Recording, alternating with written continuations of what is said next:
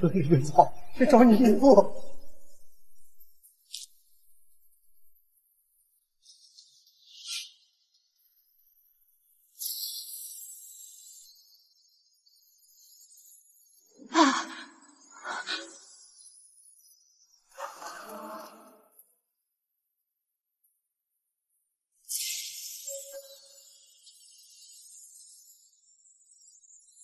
我是冥界死神，前来接引魂魄。我是冥界死神，前来接引魂魄。我有立根草，你带不走我。这是你的命书。宋清月卒于己未年7月14，我今天就死。立根草确实能让你魂魄不离肉身，但7日之后，你的肉身便会腐烂，魂魄便与肉身自动分离。你这招数只能骗凡人。瞒不过天道命簿，你阳寿已尽，还是跟我走吧。7日就7日，我还不能走，我要给我爸报仇。你已入地府名册，借尸还魂终究是魂，不是人。7天之后肉身腐烂，你还怎么报仇？不，杀父之仇不能就这么算了。你命格如此，这人世间的一切都是由上天安排的。其实你一介凡人就可以改变。笑话。就凭这区区几行字，就能决定我的人生？你竟试图撕毁命簿！就算撕不掉，我的人生也不是上天随便安排的。天道自有定数，你做的这些不过是徒劳，不如跟我回冥府，转世投胎，你就会忘记现在的痛苦。你别过来！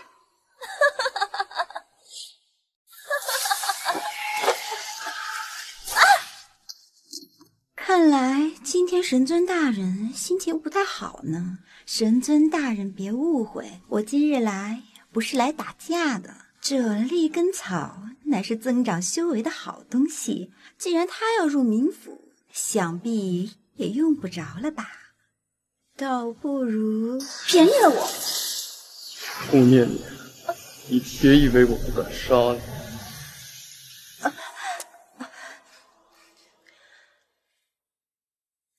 好啊，神尊大人，反正我这千年女鬼也是当够了。倘若你能让我投胎转世的话，我高兴还来不及呢。不过我的命簿你找到了吗？为什么阳光照在身上这么疼？7日之后，你的肉身便会腐烂。阿普调查3清宗的事已经败露，宗主张靖宇一定不会放过我们。阿轩已经进了曹参阁，后面的事就靠他了。7寸灵根草，危急时刻可以保命，一旦7寸用尽，便会魂飞魄散。去找你义父。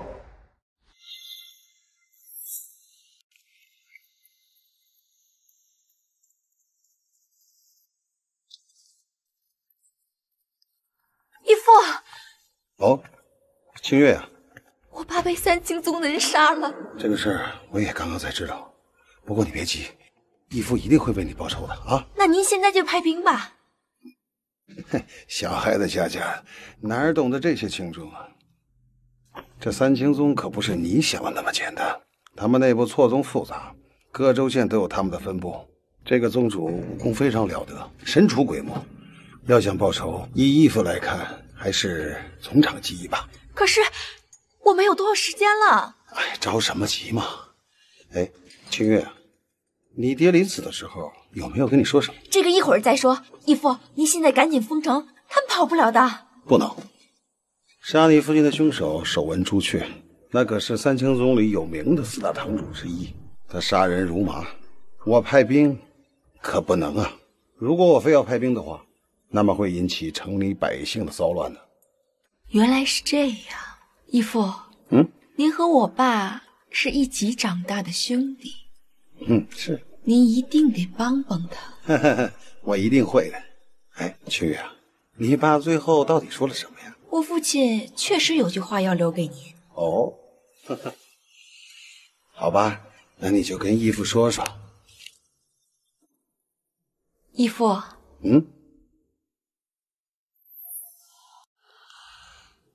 哦。您怎么知道杀我爸的凶手手背上有朱雀纹身呢。爸说，一定要让你陪陪他。你我。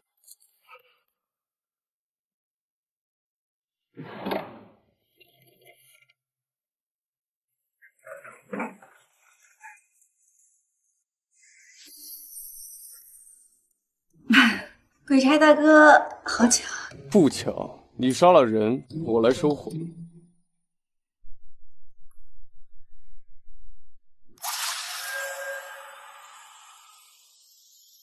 你这也算是报了仇，别再动歪心思了。你不知这利根草对神仙有没有用？试试吧。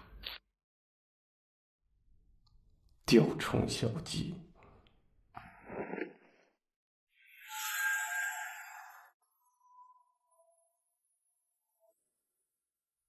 你醒了？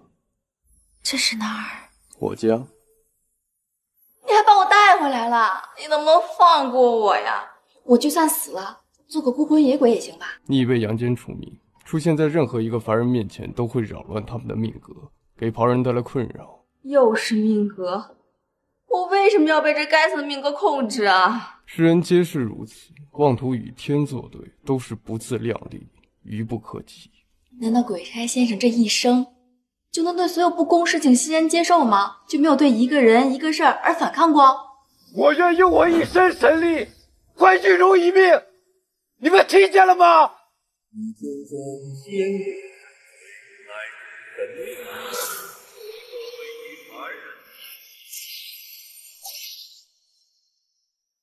若真如你说我会成为主神，你就不怕我有朝一日毁天灭地吗？你们凡人还真是无知者无畏啊！若是真的能对抗，又岂不叫天命？与天作对，你只会失去的更多。你先休息，一会儿我亲自送你上路。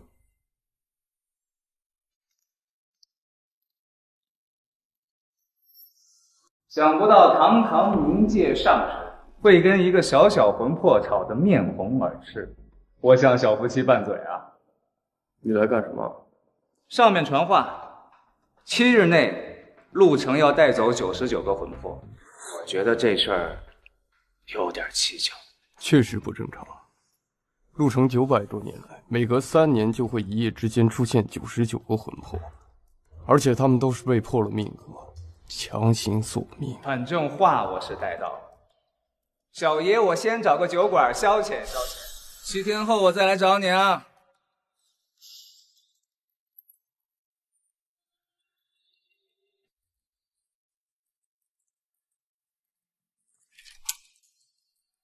是你？我家东西呢？被你搬空了。我一个自由散仙，要这些身外之物做什么？散仙？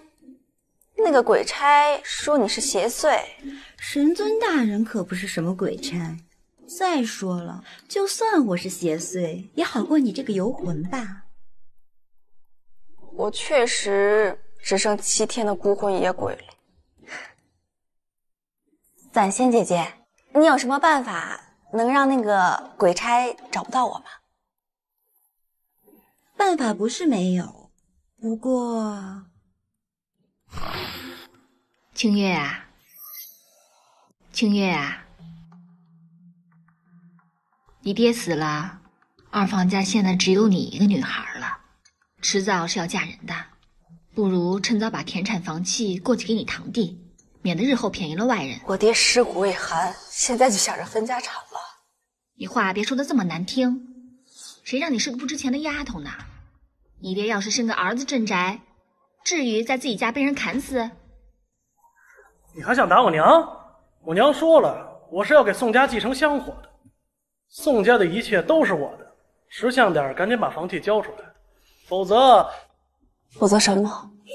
娘救我！侄女别冲动，都是一家人啊！刚才侮辱我爸的时候，分家产的时候，你怎么不说我们是一家人？清月，你堂弟是你们宋家唯一的男丁，手下留情啊！我父亲为人正直善良，却死于非命。这些人贪婪无耻，却还活得好好的。你告诉我，这叫天命？你回答我！你回答我！回答我！清月，你在跟谁说话？宋小姐，收手吧，你阳寿已尽，若7日之内不入冥府，便会魂飞魄散，再无轮回可能。如果我说我是心甘情愿的，你若继续执迷不悟，到时心魔作乱，危害人间，我定不会袖手旁观。堂姐，你怎么在胡言乱语啊？你闭嘴！危害人间的明明是三清宗，你说你不会袖手旁观，可我爸死的时候，你在干什么？去死吧你！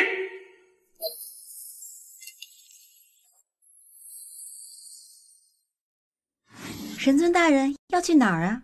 你敢拦我？不敢不敢，神尊大人请。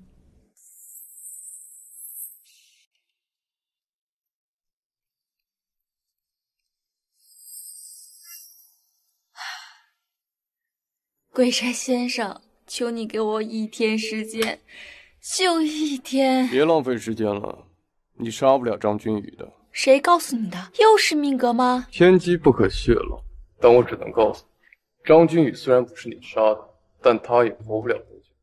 这已经是我对你最大限度的容忍了，请你不要再试探我的底线。就算他快死了又怎样？三清宗还有下一任宗主，比起张君宇，三清宗才是罪恶的根源。3年前那99个女童种，就是他们犯下的罪恶。又是99个，是巧合还是？对你来说，那些女童命格如此，可是对我爸来讲，他是整个陆城的父母官啊。找不到凶手是他最大的遗憾，我不能让他死不瞑目啊！这样下去一定很危险，魂飞魄散的苦你受不住的。清月，清月，你怎么了？马伯玄，马家后。你不去诛邪驱魔，反倒过来插手冥界的事。我岂敢插手冥界之事？我插手的是清月的事。宋清月是我冥界在逃亡户，你这么做是存心想和冥界作对是吗？我和清月从小一起长大，他的事就是我的事。既然他不想跟你走，那我绝不会放下他不管。教堂乃光明圣洁之地，向来与冥界水火不容，就不邀请你进去。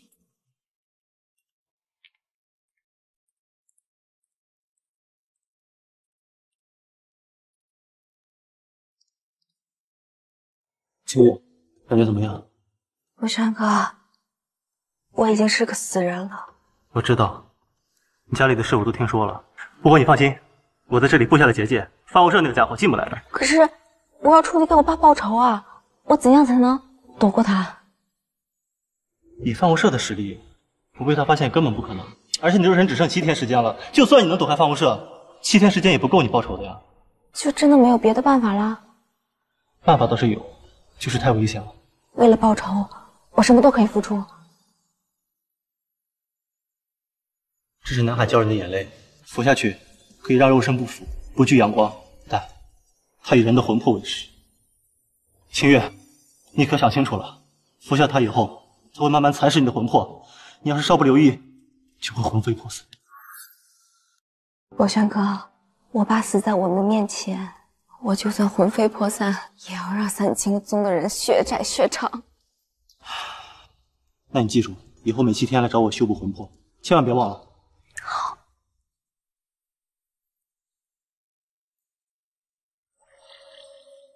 感觉怎么样？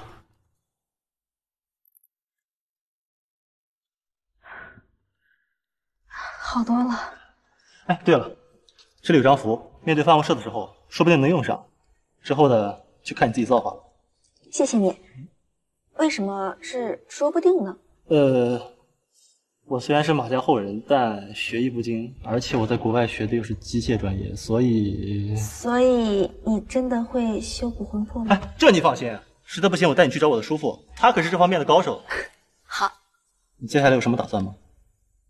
去三清宗入教，三清宗，可是我听说三清宗门派森严，你要怎么混进去？哎，死人死人！哎，那边都围着看呢。哎，怎么回事？这姑娘们，大白天还有谁呢？哎，这谁家？怎么死这儿了？姐，这姐妹，你死的太惨了！亲姐姐吗？你不能抛下妹妹一个人啊！青月，这人死不能复生，别再难过。二位，这是唱的哪出啊？实在对不起各位，认错人了。我姐姐失踪太久了，一不小心哭错了人。不好意思各位，不好意思各位。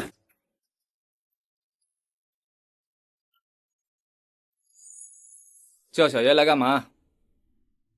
这个魂魄有问题。刚才范无赦看到我，怎么不抓我了？他还有更重要的事，我也是听我叔父说的。冥界最近要在鹿城收99个魂魄，好像就在7时后，连谢别安都过来了。99个，和3年前一样，也是你夺魂魄吗？这我就不知道了。此事一定跟三清宗有关，要趁早混入三清宗才行。大白天在街上杀人，不知道哪个狗杂种干的。最近宗主有大行动，很多长老都来了鹿城，很多杀手也跟过来了。最近我们要低调点，要不然我们也不会被当成靶子。如此做派，真是侮辱我教。敢问姑娘是？自然是和你们一路的。你也是本教之人，等下要去朝圣阁，我们一起去。好啊。等等，姑娘看着面生，能否看一下姑娘的腰牌？这不是你的腰牌，这不是你的腰牌。这个腰牌是刚刚那个死人的，我就是想告诉二位，宗主最忌张扬。如果二位还像刚才那样口无遮拦，就会像这个腰牌的主人一样，死在宗主的刀下。你说刚刚那个教徒是宗主杀的？不该问的别问，我身上自有宗主安排的任务，岂能说给你们听？姑娘，大人有大量，不要与我们计较。朝圣阁就不要去了，回去思过吧。是。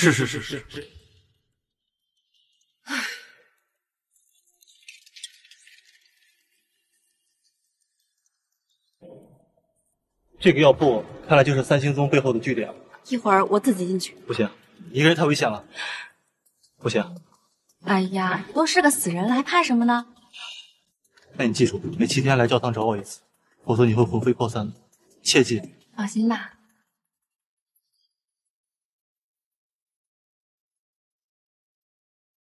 各位，我奉命前来与朱雀堂同仁见面，你们畅所欲言，不必拘泥。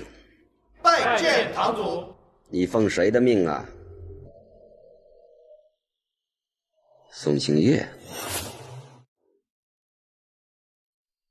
宋星月。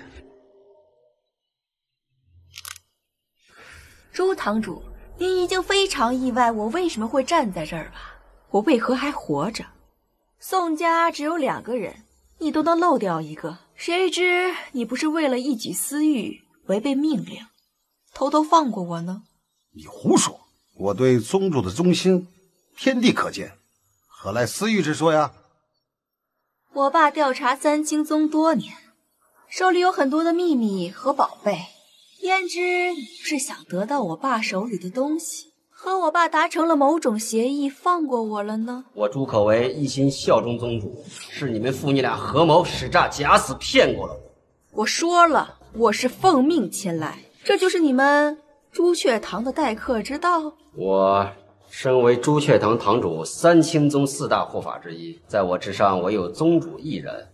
难道你奉的是宗主之命？若非不是奉宗主之命，我怎敢独自前来？还知道你在朝圣阁？谁知道你又耍什么把戏？宗主尚在闭关，任何人不能打扰，如何受命于你呀？况且宗主对你们宋家已经下了灭门令，你爹昨天刚死，你今天就登门，什么意思？你刚刚也说了，你是4大堂主之一，一人之下，万人之上，我手无缚鸡之力，如何骗得过你呀？还是说我的命是宗主保下的，你只是将计就计罢了？搞不好这丫头真是宗主的人，不然扭断了她的脖子，她怎么还能活着呢？宗主知道我没死，还没有找你麻烦，因为这一切都是宗主计划之内的事儿。宋小姐，果真是宗主暗中保下的，可宗主为何不知会我一声呢？万一我要是失手要了你的命，宗主不说，是想让整个路程都知道宋家之女已经死了，再让我换个身份，好为宗主做事儿。你可倒好，三言两语都给我抖了出去了，破坏了宗主的计划，你自己向宗主赔罪吧。宋小姐，我们朱雀堂聚在此地是有密事要商讨。您刚才一进来呀，一时情急，胡言乱语，将来到了宗主面前，还请为我申辩。来人，为宋小姐安排房间。大事。范先生，范先生，未曾远迎，失敬失敬。朱可为能看见他，他今天不是以鬼差的身份来的。无妨，范某刚从玄策堂主那边过来，听闻朱堂主在此，过来打声招呼。哎呦，范先生，您真是太客气了。如今这城中商铺十有八九都是您在掌管，这百忙之中他还是个有钱人，他找玄策做什么？受宠若惊啊！快请坐。这位姑娘也是教中人吗？范先生，幸会。幸会。这人手怎么像冰一样？我看这位姑娘倒是乖巧。朝山阁的路我不太熟，不如由这位姑娘送我出去。甚好。不妥。为何？我有秘密任务在身的，耽误了宗主之事，你担待得起吗？范先生是我三清宗的贵客，怠慢了范先生，你担当得起吗？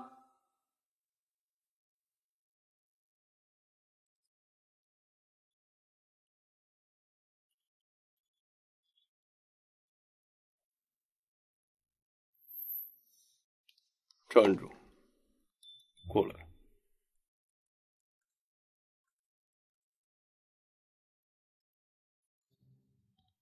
你怎么不问问我为什么来朝山阁？为什么要见玄策？那我问了鬼差大人，啊不，神尊大人会说吗？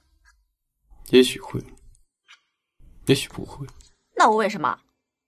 谁不知道玄武堂的堂主玄策爱与官商勾结？你这么有钱，他与你来往有什么奇怪？那既然你没什么事儿，我就先走。哎，又怎么了？既然我已经入了虎穴，看在咱们都不是人的份上，你照顾照顾我呗。哼，你都敢与天斗，还需要我照顾？你就不怕我抓你回去吗？神尊大人要抓早就抓了，况且你来三清宗也有目的。既然如此，我们不如合作。那你倒是说说，你一个小小的魂魄，怎么与我合作？我在三清宗有卧底，无论你有什么目的，我们都可以帮你。所以你就用自己的身份，大摇大摆地走进朝生阁，是想告诉那个卧底你来了？是的。你从来都没有见过他，就凭你爹的一句说辞，你就敢这么相信他？总要试一试嘛。我劝你还是不要把时间浪费在虚妄的事情上。况且，等我忙完，我还是要抓你回去的。神尊大人没什么事儿，我就先走了。等等，你是让有娇珠？对啊，博轩哥给我的。他说每过7天都会给我修补魂魄。他会修补什么魂魄？莫名其妙。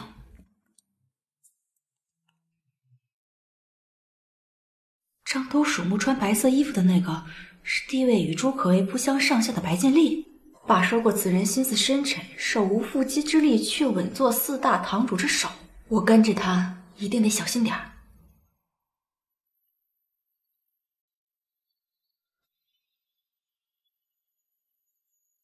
事情做得怎么样了？回禀堂主，卑职已经将99张命簿全部偷了回来。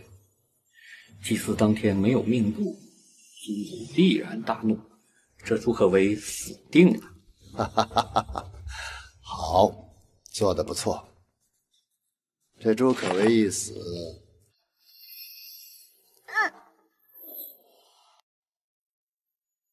他发现我了？不会。他过来了。在我身边，你不会有危险。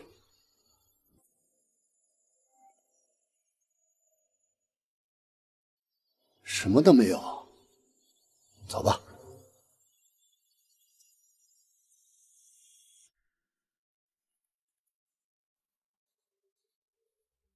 谁让你乱跑乱听的？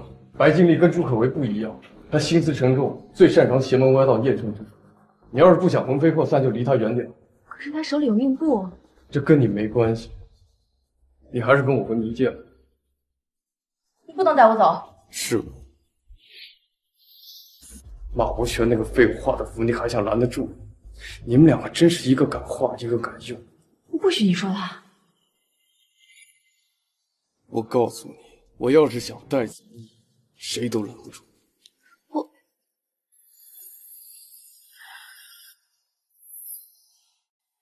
三清宗内部果然不和睦，我要不要把这件事情透露给朱可为，让他们自己人内斗？但朱可为会相信我吗？而且白金丽把命簿都藏哪儿了？回禀堂主，卑职已经将99张命簿全部偷了回来。祭祀当天没有命簿，宗主必然大怒。把这个交给玄策才行。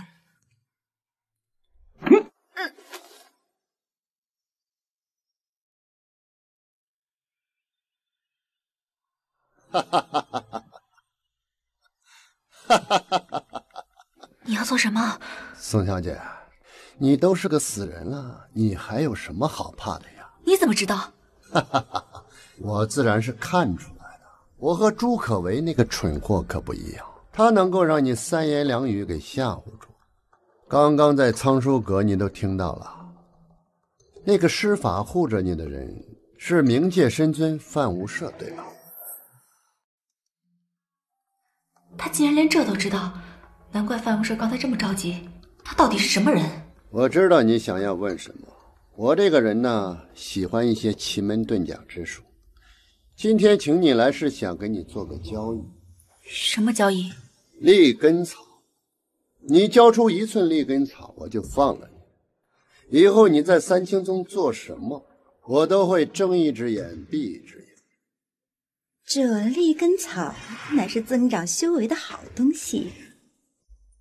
我给你利根草，你就能放过我？说到做到。你就不怕我把你偷命簿的事情告诉朱可为和宗主吗？你别说修仙了，你连人都做不成。威胁我？你好好看看这周围是什么地方。芦苇草。你刚刚做鬼，我来教你个规矩：芦苇打鬼，可乱心智，可噬魂魄。你以为这就完了？我告诉你，这是绝灵丹，会迅速吞噬你的灵魂，只要1个晚上，你就会肉身腐烂，魂飞魄散。交出1寸利根草，我就给你解药。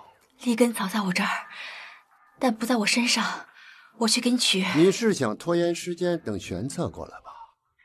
告诉你，你派人送给玄策的令牌被我的人给拦下了，他不会来了。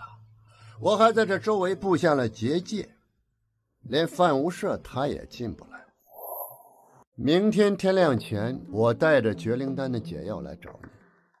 你要还是执迷不悟，连神都救不了你。等等，你不是要交易吗？我给你利根草，我把我有的都给你，你给我什么？就只是放过我吗？这也叫做公平吗？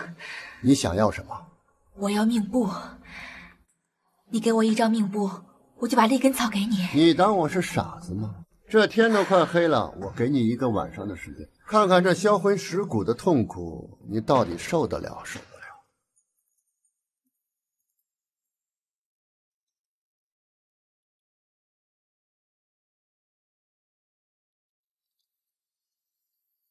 三清宗到底要命部做什么？我快不行了。月儿，一定要活下去啊！是。我还在这周围布下了结界，连范无赦他也进。不能死，我得破了这结界。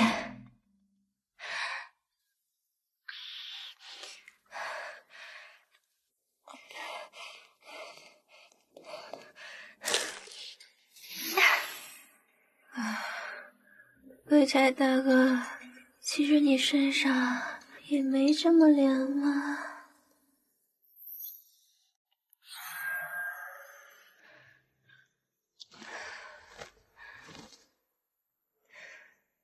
疼。谁干的？白经理给你下了绝灵丹。是。我知道了。你知道什么？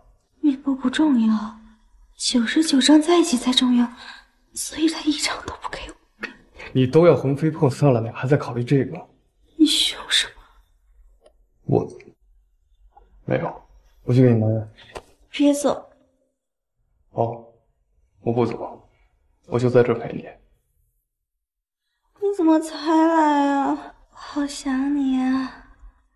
我不许再离开我了。我不是一直在陪着你吗？爸，你真好。爸，走了，他已经陷入回马灯了。回马灯结束便是他魂飞魄散之时。谢必安，谢必安，又怎么了？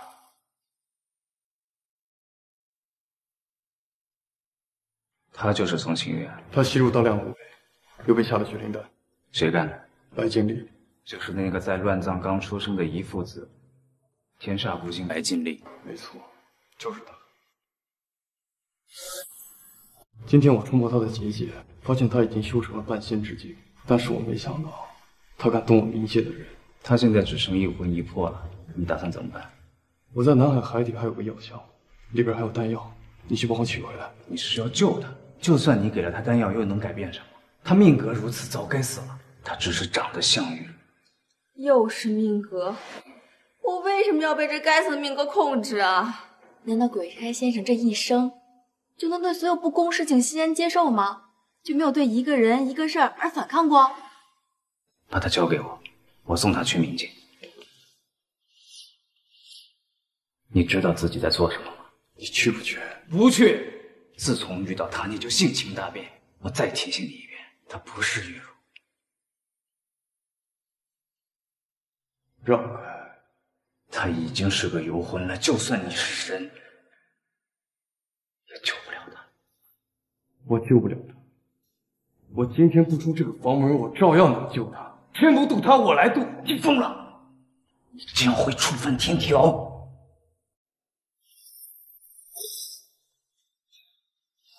这是什么地方？你竟敢擅自召唤凡人！解药，解药，解药！我现在已经修成了半神，给你过上几招也没问题。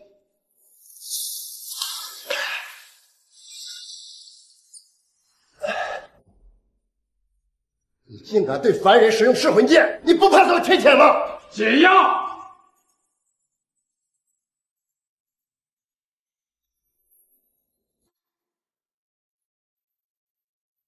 你想清楚，这样就回不了头了。我不想他和玉茹一样，天地间再也寻不到一缕灵魂。你拿他跟玉茹，为何不能别？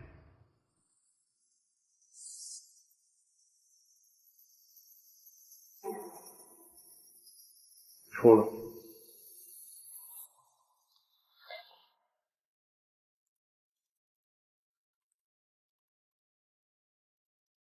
为什么？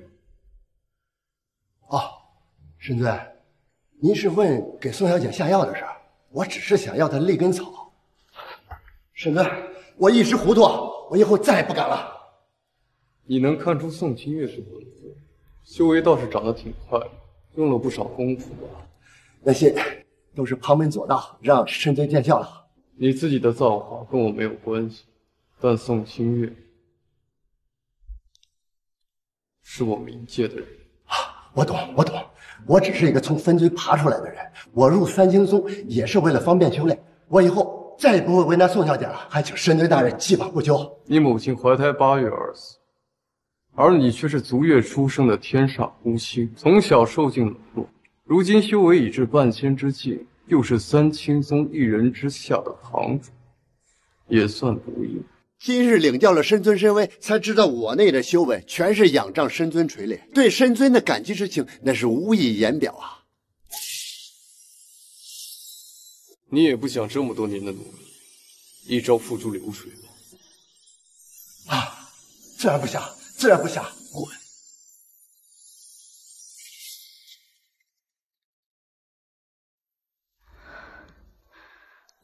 你怎么出来了？回去躺着。我要回朝生阁，天亮了，我不在他们会怀疑我的。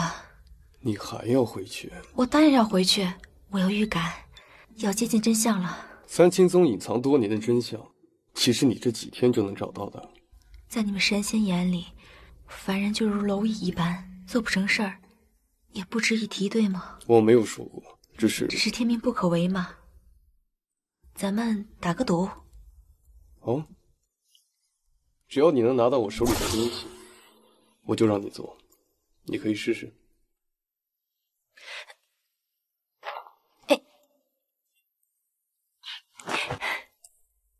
你看，抓到了吧？凡人也不是什么都做不到。是啊，你已经很了不起了。那我先走了。小心点。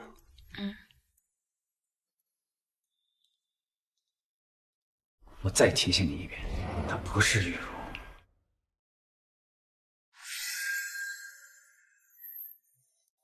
哎，宋小姐，你回来了，来，您请坐。你在这儿做什么？宋小姐，多有得罪，还请见谅啊。看来范无赦不光救了我，还狠狠地教训了他。这个白剑灵一心想修仙，不把三清宗的利益放眼里，这样的人最适合各取所需了。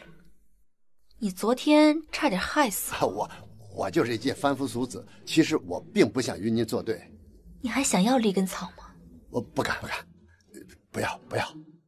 我可以像昨天说的那样，把利根草都给你。为什么呀？你只需要帮我办件事儿。什么事儿？您说，我一定尽力而为。朱可为负责的命簿6天后大有用处，我猜的没错吧？宋小姐聪慧。等那些命簿找不到了，你就告诉他是我拿的。不，那他肯定不会相信我呀。比起你，他更不相信我。只要你说了，你就可以拿到利根草。你拿到利根草，提升修为。你呢，永远不用怕他们了。好。宋小姐，请自堂入请。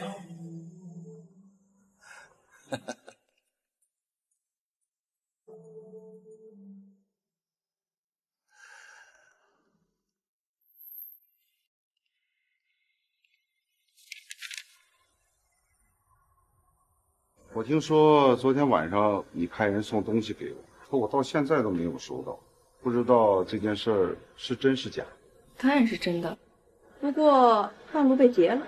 是谁这么大胆？白尽力。果然是他，处处跟我作对。这可是你自己找不痛快。不知道宋小姐要给我什么东西？玄先生下棋吗？听说过一子错，满盘皆落索的道理吗？你这是什么意思？我不敢再提昨天的事儿，只是告诉玄先生，早上白建立找过范无赦，好像还达成了某种协议。我苦心经营这么多年，结交了范先生，他白尽力竟然找死！而且我也不清楚是什么东西，是范无赦让我转交的。转交？宋小姐，不仅我们宗主呢为宋小姐委以重任，而且呢，您跟范先生特别的熟了。我也不能再多说什么了。玄先生，告辞。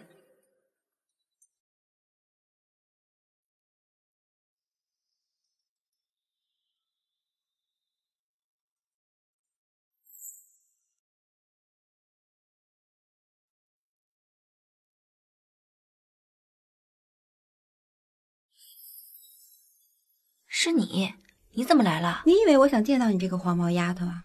给你，神尊给的。这是什么？不识货。你带上它，以后遇到什么危险，神尊能感应到。你什么时候受他差遣了？之前你俩不还打架呢吗？我何曾受他差遣？我自愿的。不过，其实神尊人也不错。他若想要取我命，我1000年前就死了。可是你不是鬼吗？1000年前确实是死了呀。我是被三清宗害死的。你说什么？你是被三清宗害死的？1000年前的三清宗？算是吧，也不全是。还有我那挨千刀的爹娘。到底发生了什么？你能告诉我吗？其实你死了不是1000年，算上今年是999年，对不对？跟你一起死的还有98个人，对不对？你别问了，我不想说。你知不知道6天后还有99个女童要死在三清宗的手下？你现在告诉我，也许他们就不会死了。那这关我什么事？你知道我这1000年怎么熬过来的吗？我能死，他们凭什么不能死？为什么我要管人家的死活？哎，你等等！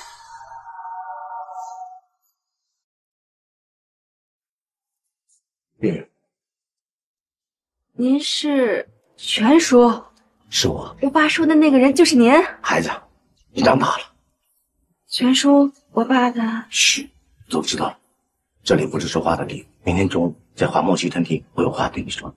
全叔，这些年辛苦你了。不辛苦，你爸还有东西留在我这里，明天我一定交给你。你快回去。嗯。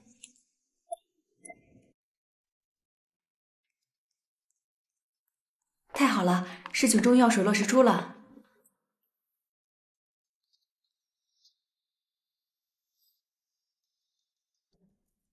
宋小姐，好巧啊！你怎么在这儿？我怎么在这儿？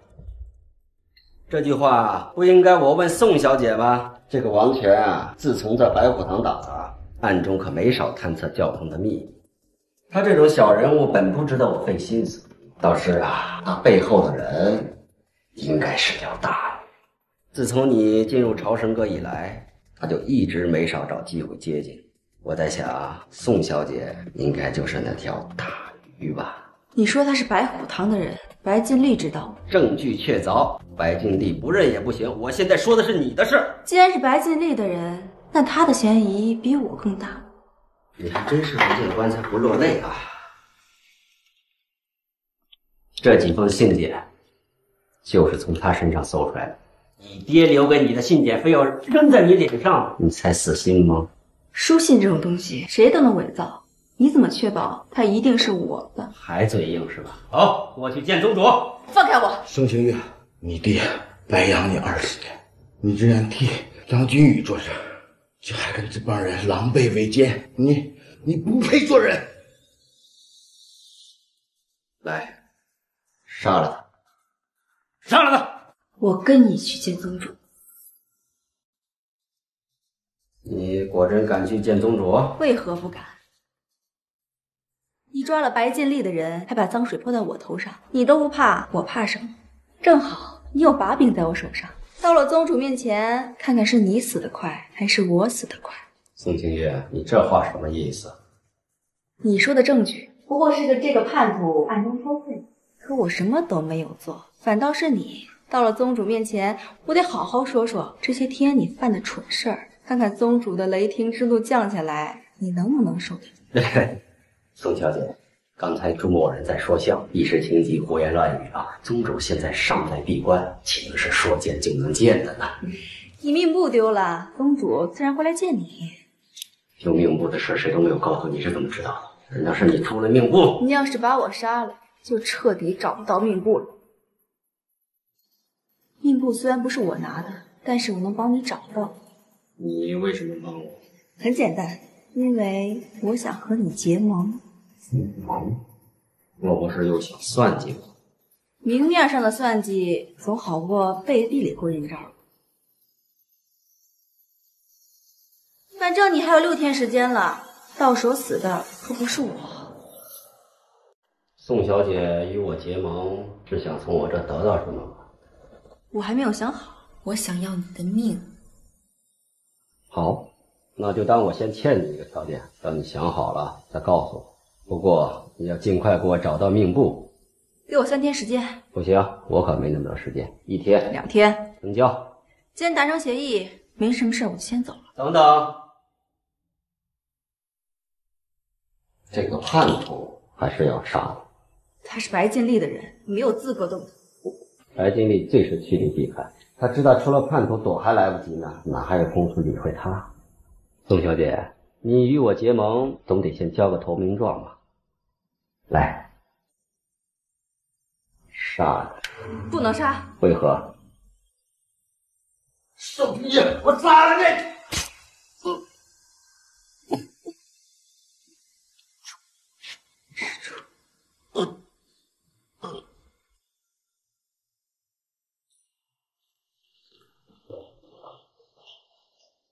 别哭了，差点忘了你是来收活的。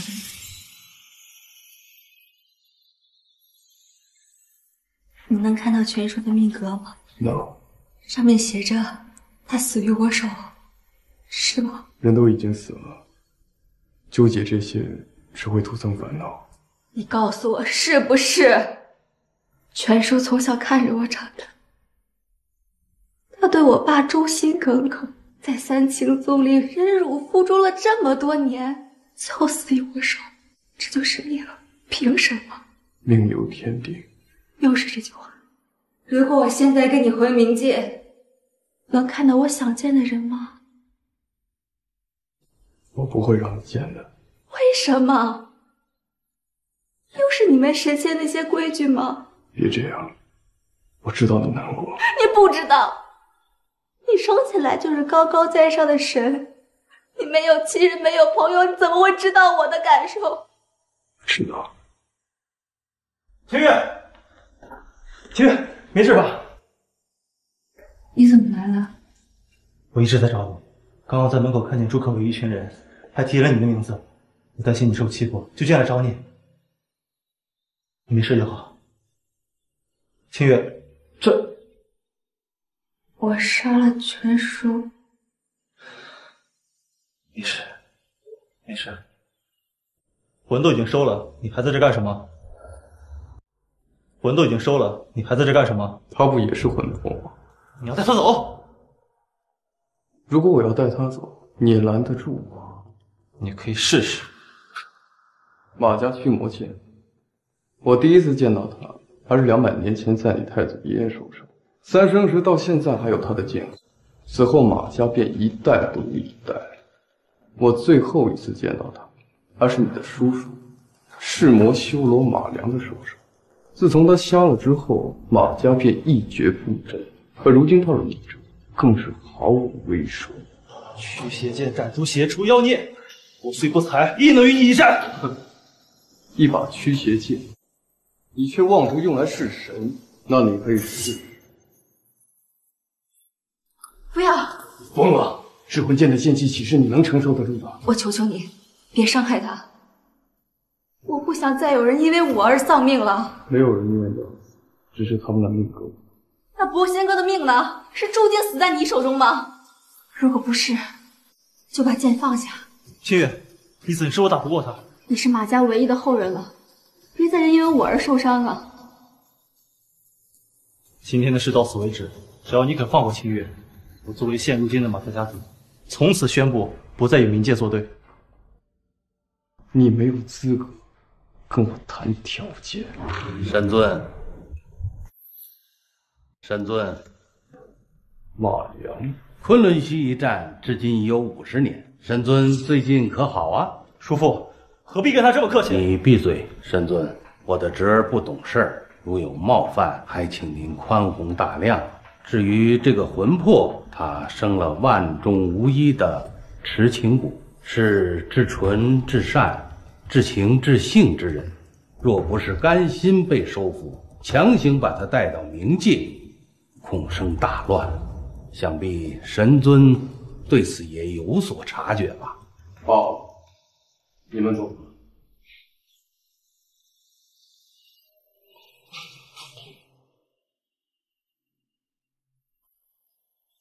谢谢。马叔叔，今天谢谢您。对了，您跟范无赦说痴情骨是什么意思啊？月月，你的骨骼非同一般，凡是长了痴情骨的人，一生坎坷，这就是你的命，也是你的劫呀。那我该怎么办呀？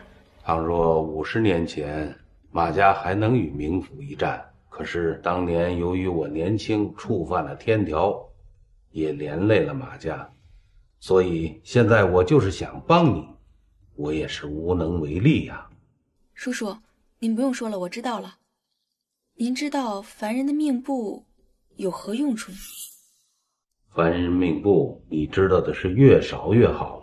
想当年，由于我年轻，想给我病危的妻子换命，窃取了冥府的命簿，没等来范无赦找我麻烦，却等来了38道天雷疾星。我舍弃了一双眼睛和一身的降魔武功，才保住了我的这一条命啊！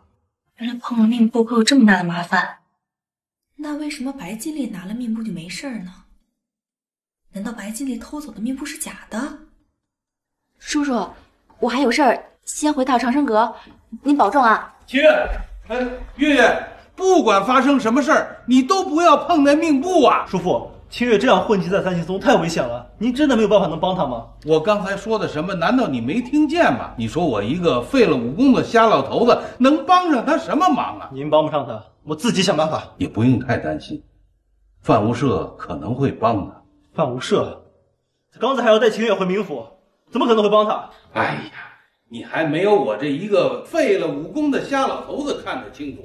他虽然贵为天尊，但是也会有这一劫呀。如果白金丽的命簿是假的，那真的在哪儿？我又该怎么通过这件事儿要了朱可为的命呢？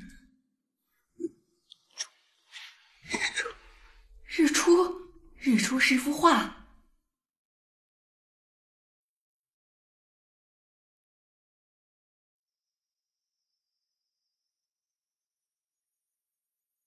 命簿，全叔给我命簿是要告诉我什么？月月，不管发生什么事儿，你都不要碰那命簿啊！凡人看命簿会遭天谴，可我又不是人，看看没事了。又是你，这是我的命簿，你还给我。这是你的命簿，你何时改了名字？这是全叔临死前给我的，这里面一定有秘密，你还给我。你知道卯良的眼睛是怎么瞎的吗？你连这都知道？偷看他人命簿是要遭天谴的，我这是为了你好。不能看，那你能念给我吗？我劝你还是不要再打命簿的主意。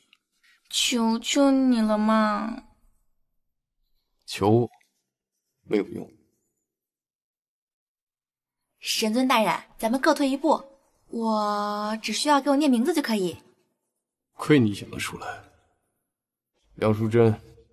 梁淑珍是谁呀？你还记不记得那天在教堂外面死在马路边上的女子？姑娘啊，这肯定是仇家寻仇。仇，这谁？是她呀！她死在大街上，全叔又把她的命簿给我，这事儿一定跟三清宗有关。神尊，我劝你还是不要得寸进尺，否则我就把你抓回冥界，给你安排一个看管命簿的人，让你天天看个够。你不帮我，我有的是办法。小仙姐姐，你在哪儿呀？我有东西给你哟。这根草，真的给我？你答应我一件事儿，我就给你。又要做什么？放心，我不会问你难过的事情。姐姐，你会招魂吗？招魂？你自己不就是个魂魄吗？怎么耐不住寂寞，想要招个情郎？哎呀，什么乱七八糟的！我有个正事要告诉你，对我来说很重要。你怎么不找神尊帮忙呢？他那么疼你，这种事儿对他来说易如反掌。他每次见我都没什么好脸色，不把我带走就不错了。姐姐，求求你帮帮我嘛！哎呀，别戳我，别戳我，说说看，招谁？梁淑珍啊，跟三清宗有关？不行不行，我得走了。你怎么回事呀？就像你说的，你千年前被三清宗所杀，你就不想报仇吗？报仇哪有这么容易啊？我劝你离三清宗远一点，要不然弄得自己魂飞魄散，永不入轮回。姐姐，你教教我嘛，好不好呀？我真不明白，你为什么非要去报仇？你早一点去投胎不好吗？我也不明白你为什么总是逃避，别人伤害你，你就不想还回去吗？还回去？对呀，别人怎么对你，你就怎么对别人；别人伤害你，你就还回去。死丫头，黑钱货！要不是有个好八字，连个好价钱都卖不着。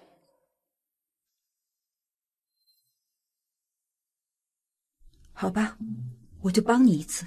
谢谢伞伞姐姐。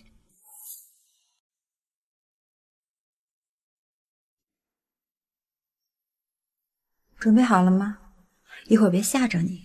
你放心吧。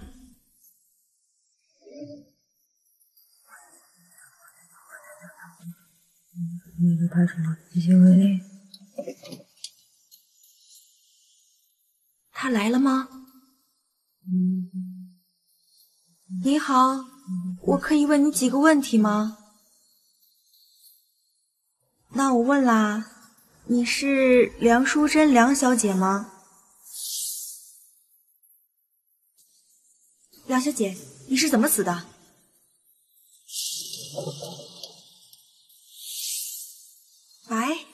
是白金丽杀了你。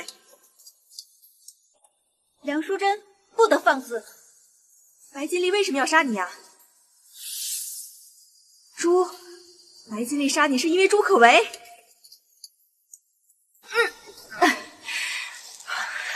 他怨气太重，别再问了。你和朱可为是什么关系？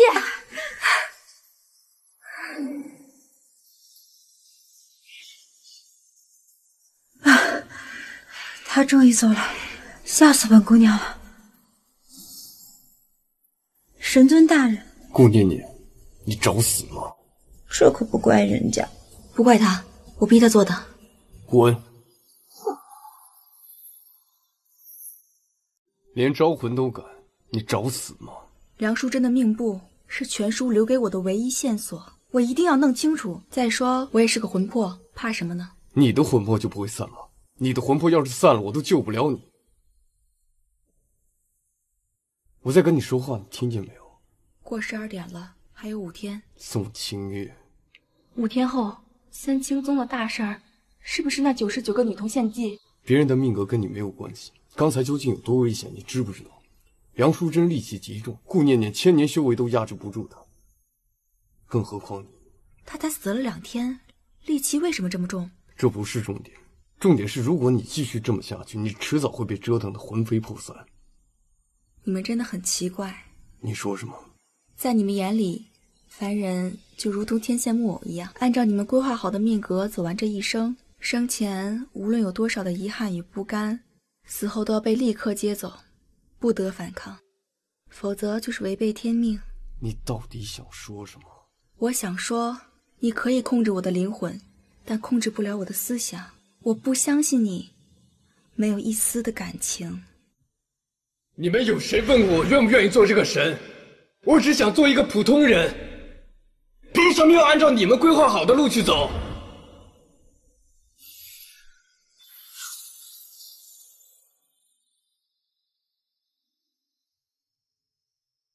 只要你不把自己折腾得魂飞魄散，就都随你吧。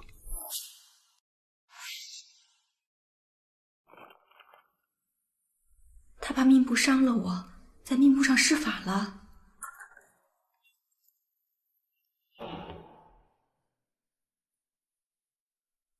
还有5日，你来做什么？你刚刚做了什么？有话实说。你是冥界真神，没有妄动凡心的资格。没想到你为了他，连命簿都敢施法，你还有什么不敢做的？我想做什么就做什么，与你何干？与我何干？我好歹司冥界仙职，掌6道轮回。你现在就去给他打得魂飞魄散。怎么，你还要用噬魂剑对付我吗？别伤害他，他跟别的凡人不同。区凡人有何不同？他不是普通的凡人，那也是凡人。你我也曾是凡人。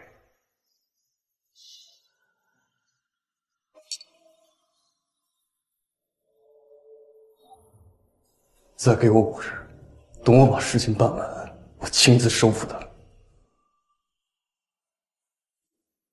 别忘了你说过的话。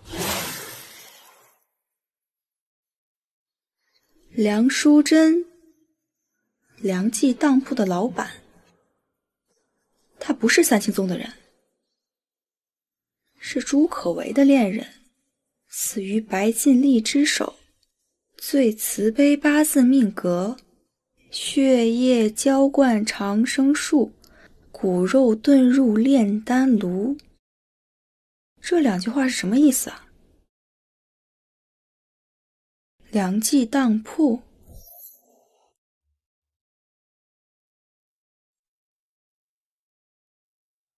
应该就是这里了。我自己进去，你等我一下。好，那你小心一点。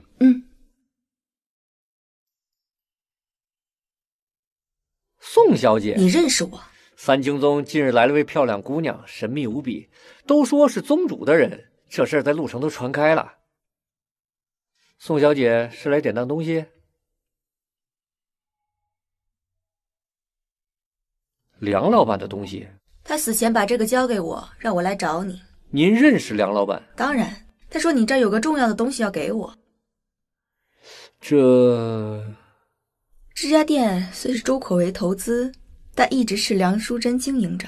他待你不薄吧？梁老板为人和善，对我们都很好，所以你应该不会罔顾他的意愿。宋小姐，请稍等。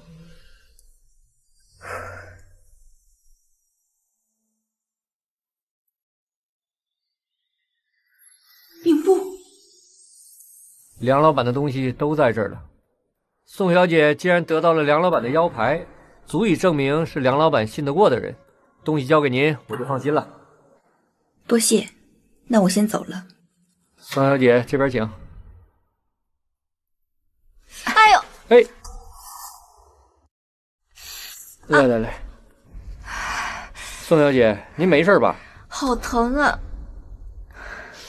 您还能走吗？走不了了，我一走就疼。那我给您请个大夫。我朋友就在门口，你去把他叫进来。宋小姐，您稍等。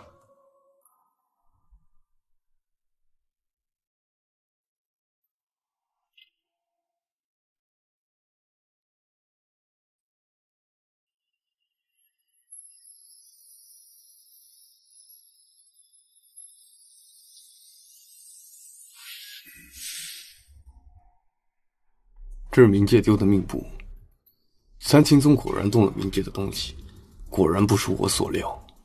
你料到了，之前你以富商的身份接近三清宗，也是为了调查命簿。没错，这些年来，冥界命簿陆续丢失，而且都是少量丢失，若不仔细排查，很难查得出来。你别过来。这些命簿有多少张？99个。又是99，死人命簿吗？除了你那个死去的督军义父，都还活着，而且都是权贵之人。活人的命簿，三清宗到底要做什么？这些非富即贵的人会给三清宗一笔钱，然后用他们的命簿绑定伏羲术，以人血灌溉，为他们增福添寿。你怎么知道的？你忘了我在人间的身份是陆城首富，也是他们的目标客户。所以你早就知道，你为什么不管？我是冥界的神，管不了凡间的事。差点忘了，你是高高在上的神，怎么会在乎这些凡间的琐事儿？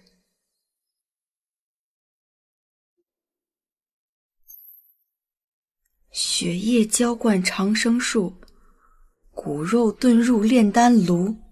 浇灌这棵妖树的是人血，我看了梁淑珍的命簿，这是她的血，她死的时候就怀有身孕，被白金丽拿去炼丹了。这些你知道吗？我知道，那是她的命，你是不是又要这么说？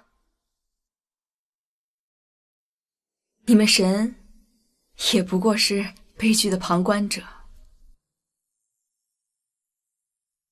你要干什么？我要砍了他，取他的荣华富贵，长命百岁。还是我来吧。站远点，不然剑气会伤了你。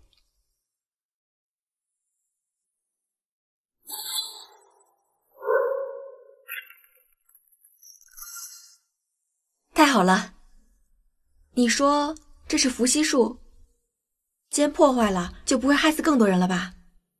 不会了。宋小姐，你快走，他会发现的。宋小姐，你快走，他会发现的。他看不见。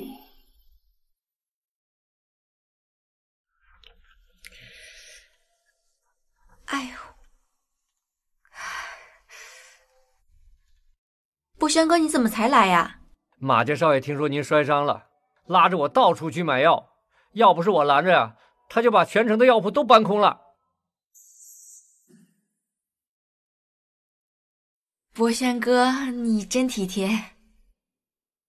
先不说了，我先看看你的伤势。我没事儿。你行动不便，我来背你吧。不用，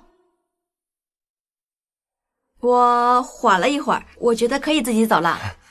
你跟我客气什么？小时候你不是最喜欢让我背你吗？那个宋小姐就交给马家少爷了，二位请自便。啊，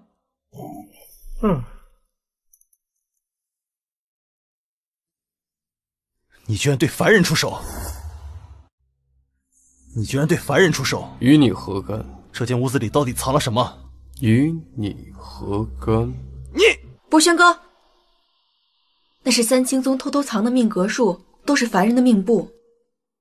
那些命簿可以给我吗？你要命簿做什么？我已经答应了朱可为，帮他找到命簿，让他打开，遭天谴。啊！朱可为诡计多端，你骗不过他。我有办法让他相信我。好。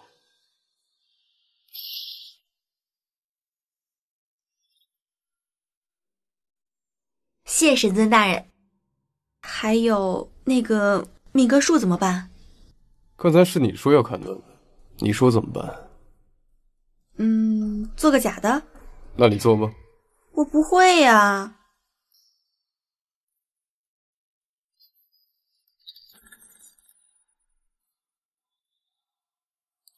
还有什么问题吗？还有一个问题，他怎么办？抹除记忆。你还会这个？为什么不早用？因为抹去他人记忆会遭天谴。那你别逗你的，神怎么会遭天谴？那你之前……我之前怎么没发现你话这么多？清月，我们走吧。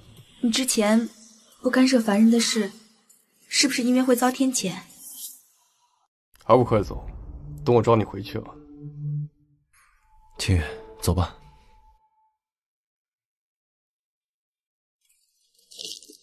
清月，你怎么了？他怎么办？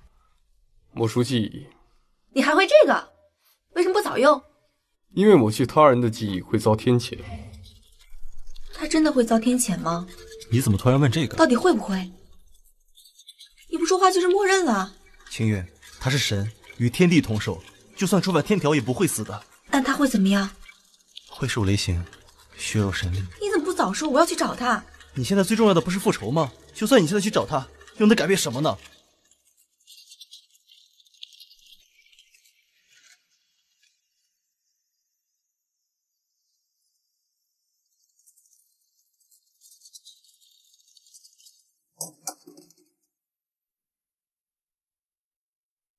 哎呦呦，怎么走路的？没长眼睛吗？先生，真不好意思，要不送你去医院？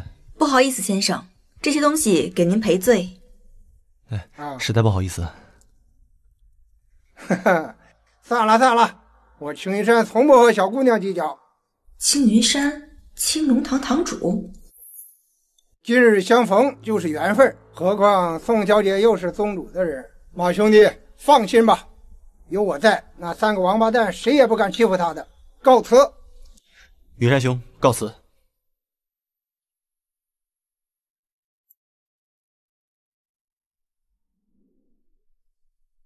他真的会遭天谴吗？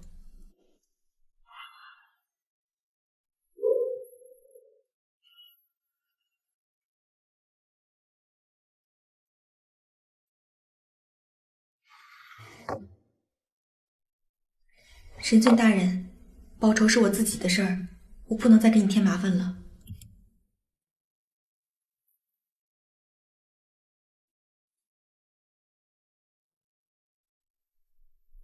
写给朱可为的信，她还怀了朱可为的孩子。这套银针好像在哪儿见过，怎么有点眼熟？银针的事儿以后再说。朱可为，我今天就送你上路。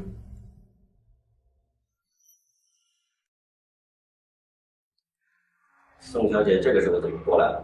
我被命部找到了。我有个东西要给你看。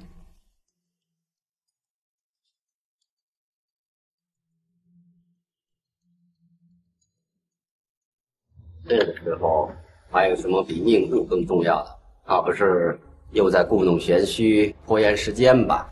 这个比起命部，哪个更重要？不过一个死人物件有什么重要的？我知道你和淑珍姐姐的关系，你们从小青梅竹马，后来你入了三清宗，淑珍姐姐就在良记当铺默默支持你。你说要娶她，却一直没娶，她一直在等你，直到3天前，她在大街上被人杀害。可怜的淑珍姐姐呀，被杀当天暴尸街头，你都没能去看她一眼。这是淑珍姐姐留给你的信，看看。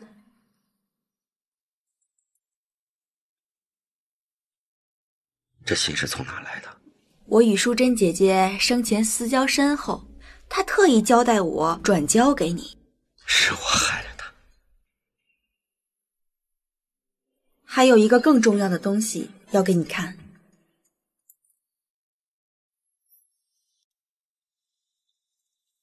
这是什么？这是淑珍姐姐给孩子准备的肚兜。淑珍姐姐死的时候就已经怀了你的孩子。为什么？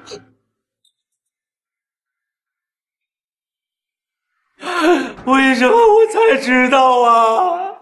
你现在知道也不晚，振作点儿，还要给淑珍姐姐报仇呢。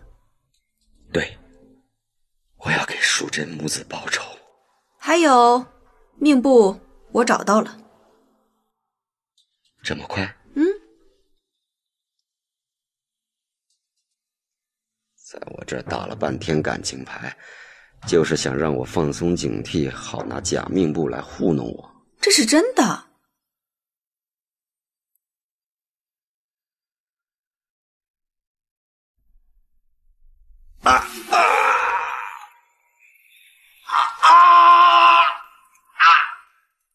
都说了，这是真的。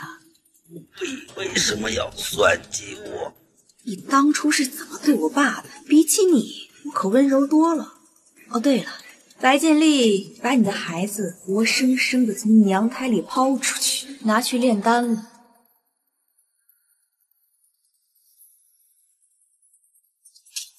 到了地府，记得找白建立索念，省得我亲自动手。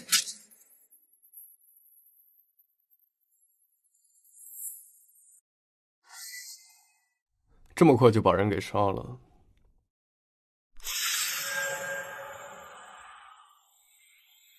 我就不打扰神尊收魂了。等等，你要不要跟我走？去哪儿？冥界？我不去。不是，我是问你有没有别的想去的地方。别的想去的地方？对，任何地方都可以。我记得小时候我爸带我去过一次长白山，那里的雪好漂亮啊。他还给我堆了一个大雪人，可惜我爸去世了，我也死了，再也看不见长白山的雪了。我现在就可以带你去看长白山的雪，只要你点头，我们即刻就走。可是这个季节长白山也不下雪呀。我可以施法呀，让长白山1年4季都下雪。可是你为什么要这么做？朱可为死了，张君宇很快就会赶过来，到时候你怎么办？你以为我为什么会出现在这儿，就是在等张君宇的出现？太危险了，你拿什么跟他斗？我也不是朱可为的对手，我还是杀了他。你那是侥幸。三清宗有秘法，他们连别人的命格都能强行修改，你拿什么跟他斗？还是看不起凡人。我不是这个意思，我是说……够了，神尊大人好好收魂吧，我就不打扰你了。跟我这个凡人牵扯太多，会被上天怪罪的。你放开我！如果我放开你，你会控制不住，魂飞魄散的。我都说了，我是自愿的。就算你现在把我扔进油锅里，我也会爬出来一刀一刀杀死张君宇。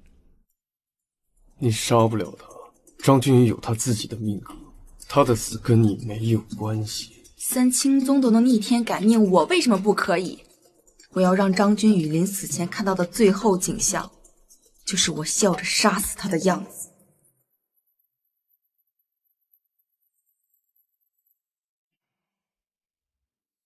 范无赦说三清宗能修改命格，看看这些书里有没有破解的方法。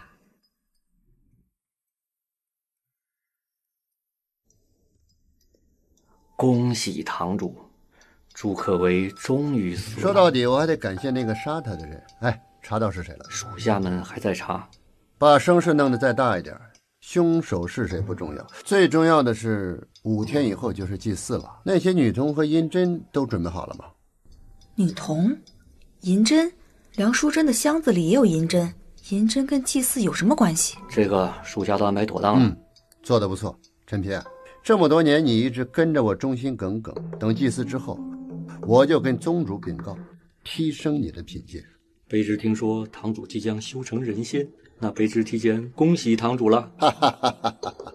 距离修成人仙境界还差一样重要的东西。等我拿到东西，修炼成功，以后再也不用看范无赦的脸色了。堂主威武啊！那些女童所在的位置安全吗？堂主放心，女童的位置只有卑职和堂主知晓。好，你办事我放心。去吧。是。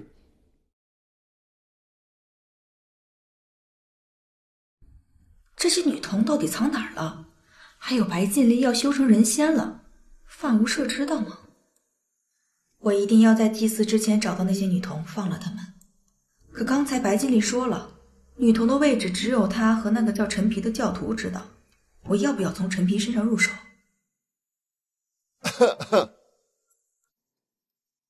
白堂主，你怎么来了？白某之前得罪过宋小姐，虽得宋小姐原谅，可我这心里一直过意不去。明晚我在湖心亭设宴，给宋小姐赔个不是。您到时候一定得来啊！你还敢提湖心亭？宋小姐放心，现在白某有求于宋小姐，明晚我就会在湖心亭周围围上纱帐，只要宋小姐好好的配合我，我保证绝不会伤害到宋小姐。我怎么感觉你在威胁我？哈哈，宋小姐果然聪明，你感觉的没错，我确实有点威胁宋小姐的意思。威胁别人要有筹码，你有吗？筹码自然有，还不止一个呢。进去。爹，二莲救我！堂姐，堂姐救我！你抓人之前不打听一下吗？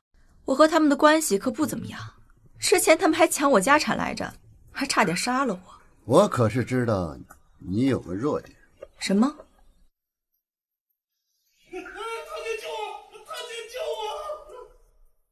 你就不顾及范无赦的面子吗？比起神尊的威胁，我还有更重要的事情要做。更何况我一日不入冥府，范无赦也拿我没有办法。两害相权取其轻，宋小姐，你可别怪我。看来更重要的事儿在我身上。孰轻孰重，你自己选吧。我们走。起来，走。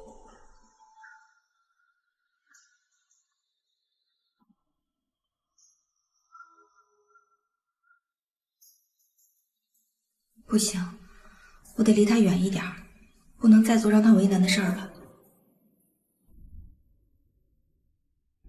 湖心亭的芦苇，我要怎么逼过去呢？发什么呆呢？想男人了？胡说什么？你怎么来啦？我无聊，找你喝杯酒。喝酒？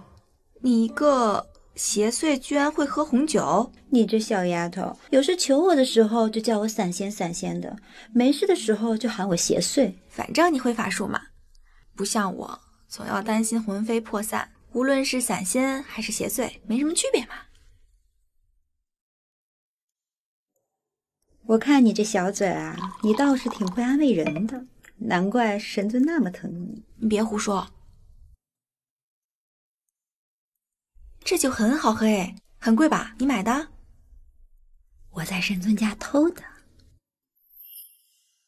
他居然会喝红酒，你从他那儿偷出来，不会被发现吗？你忘了，他可是陆城首富，他府上有一个酒窖，那里面好酒多了去了。我爸生前也喜欢喝酒，我想我爸了。你爸他很疼你吗？当然，父母哪有不疼孩子的？赔钱货！要不是有个好八字，连个好价钱都卖不着。对不起啊，又让你想起难过的事儿了。没什么，都已经过去1000年了。你真的想知道我是怎么被三清宗害死的吗？你愿意告诉我吗？这对我来说很重要。我是被三清宗害死的。你说的对，我从来没想过复仇，因为我不敢。三清宗的可怕是你想象不到的。就算再可怕，我也不能怕。我爸的毕生心愿就是扳倒三清宗，我要完成他的遗愿，剿灭三清宗，手刃张君宇。张君宇，三清宗的每一任宗主都姓张。第一任宗主叫张无寒，我爹娘就是把我卖给他的。然后呢？张无寒用3寸长的银针扎进我的头颅，一根又一根，整整扎了9981根。那种感觉我永远都不会忘记。银针，你父母知道张无寒这么对你吗？当然知道，他们就在旁边看着。为什么？他们为什么不阻止？为什么？因为我是女孩，我是个赔钱货。在陆城有一个传说，只要将银针扎进最小女儿的头颅里，让她拼命的哭喊，就会吓跑那些投胎的那些女孩，下一胎就能生儿子。这是什么谬论？我从来没有听说过。你爸那么疼你，当然不会让你知道这些。张无寒他跟你没有什么仇怨，还花大价钱把你买回来，又这么残忍的对你。因为我的八字中正印星是喜神，是最慈悲的命格，他要修炼人仙，要用我的命格去增长他的修为。正印星为喜神，跟梁淑珍一样的八字。张无寒杀了我之后，夺走我的一魂一魄，所以这些年我既不能投胎，也不能修仙，就是因为魂魄不全。我有什么可以帮助你的吗？你愿意帮我？对呀，只要你的一魂一魄拿回来，你就自由了。无论是想投胎还是想修仙，都随你。1000年来，你是第一个说要帮我的人，你真的好特别。神尊这样的神，梁淑珍这样的鬼，你都见过，可是你都不怕。我也不是什么都不怕，只是不想被命运这样的安排，也不想让你受苦。世间万般皆苦，又有谁能像神尊那样呢？哎，你的手链呢？摘了，以后我都不会戴了。啊，你有别的男人了？你离开男人是不是不会说话呀？我只是不想连累他。对了，神尊的事儿你知道了吧？你是说遭天谴？知道。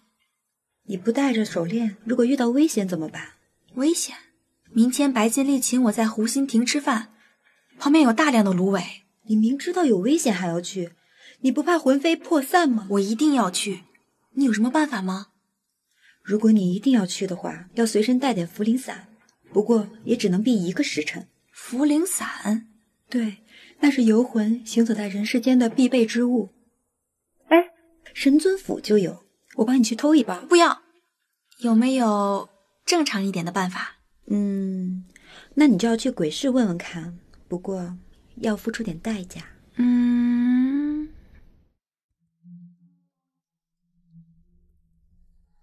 老板，你是想买东西还是卖东西？老板，有茯苓散吗？鬼市地属3界交汇处，只要你出得起价钱，这里什么都有。这些够吗？姑娘是第一次来吧？鬼市不受凡俗之物，亦不收凡俗之物。你想要什么？用你最珍贵的东西交换。不瞒老板讲，我孤身一人，只有这些。你体内的那根痴情骨至纯至真，可是万中无一呀。痴情骨？用痴情骨交换，你意下如何？我考虑一下。请便。月，你的骨骼非同一般，凡是长了痴情骨的人，一生坎坷，这就是你的命，也是你的劫呀。痴情骨听上去也不是很重要，4日后就是三清宗祭祀，我还要查那些女童的下落，白剑那就是最大的突破口，管他什么骨头，今晚的鸿门宴要紧。老板，我换。取骨痛苦无比，你想好啦？想好了。姑娘请。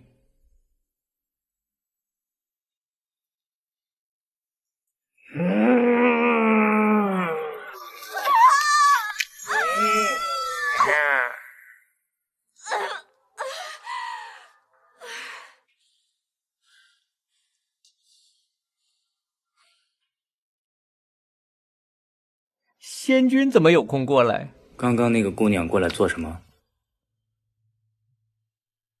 白堂主，不好意思，我来晚了。哪里的话，男人等女人是应该的，更何况宋小姐是那么漂亮的女人。宋小姐，请坐。月儿，救救我们！不想死就闭嘴。白堂主，我既然来了，就放了他们吧。宋小姐急什么呀？我还没跟你谈条件，你若是不答应我的条件，我可是会杀了他们的。周围不都是芦苇吗？虽然你弄了纱帘，但是我如果不答应你的条件，你照样可以把这个纱帘撤掉的。这个威胁可比他们2个有用多了。月儿，你胡说什么呢？吵死了，放了他们吧。放了吧。起来，出去，快点。白堂主，我敬你一杯。好。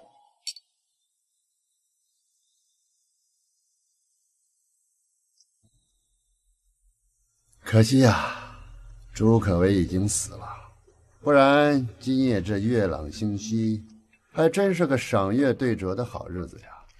白堂主，这里就我们2个人，有话就直说吧。那我便直说了。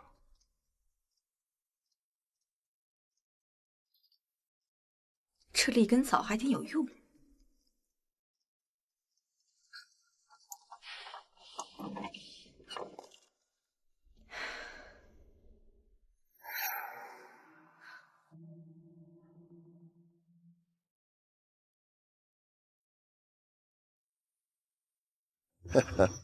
你醒了？感谢宋小姐不杀之恩。说到这儿，我还得感谢你在酒里下了利根草，让我的修为大增。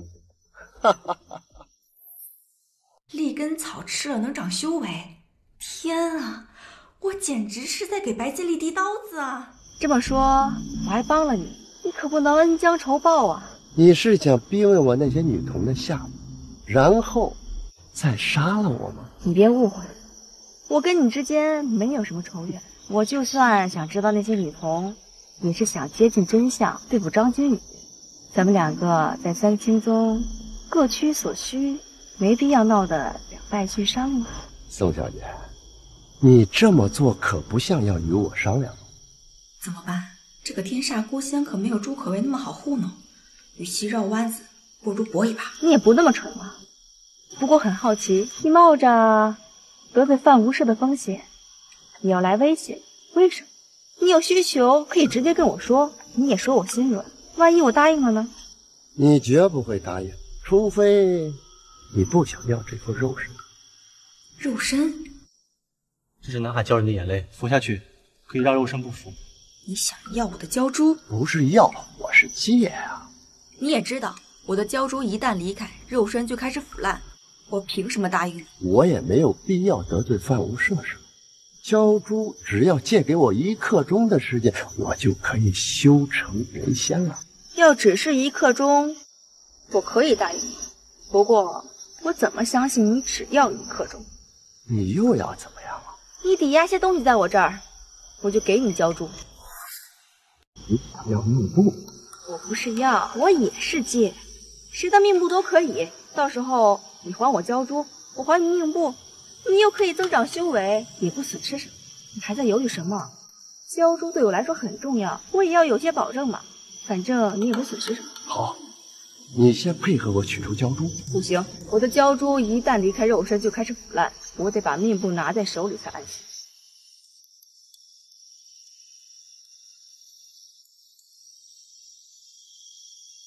拿去吧。动了命簿就会有强光出现，说不定能吓走白金丽。事到如今，只能赌一次。你敢诓我？糟了，下手太重了，鲛珠肯定碎了。哎，你醒醒！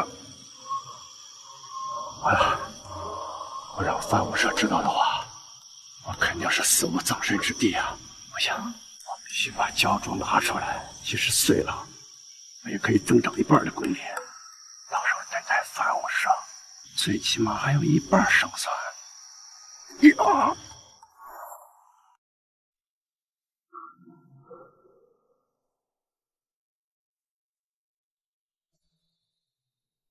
真的没有时间了吗？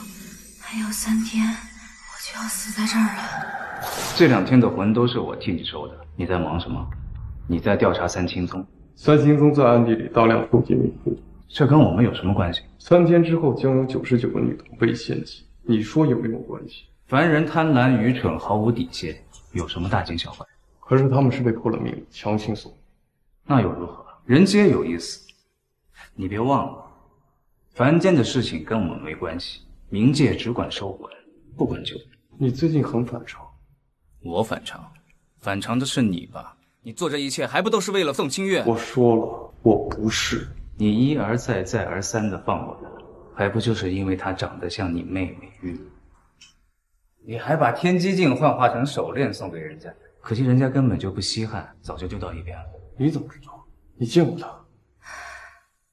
我就要死在这儿了，神尊大人，我再也不能给你添麻烦了，我再也见不到你了。你在哪儿见的他？鬼市。他去鬼市干什么？买茯苓散。鬼市不收金钱，他拿什么换的茯苓散？不知道。这个是重点，重点是茯苓散你要多少有多少。他为什么不找你？因为他遇到事情第一时间想到的不是你，他心里根本没有。他要茯苓散干什么？他的事与你无关。你不说，我自己去查。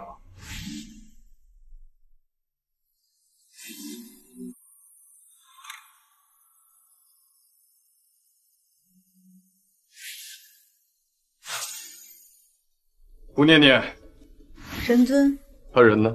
昨晚他去湖心亭以后，我再也没见过他。他去湖心亭干什么？白尽力用他家人的性命威胁他，让他必须去。他这是找死，为什么不早点告诉我？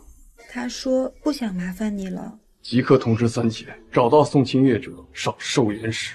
寿元石，快去！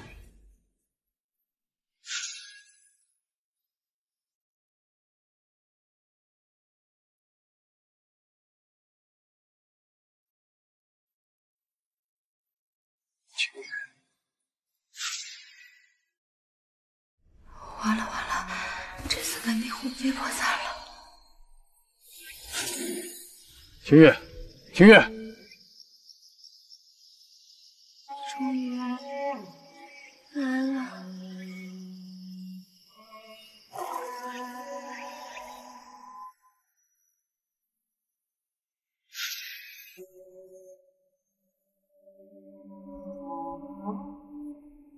听我说，你别说话，我可以救你。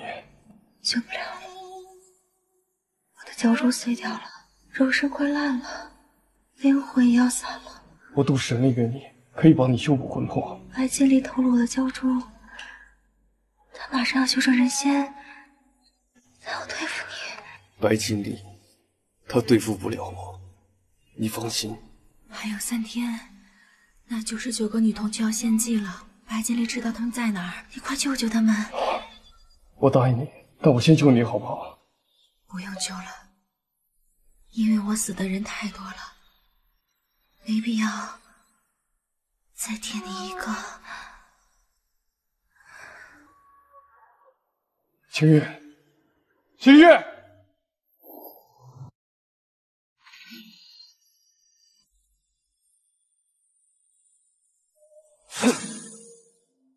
神尊大人，没有我的命令，谁让你们擅自引渡魂魄的？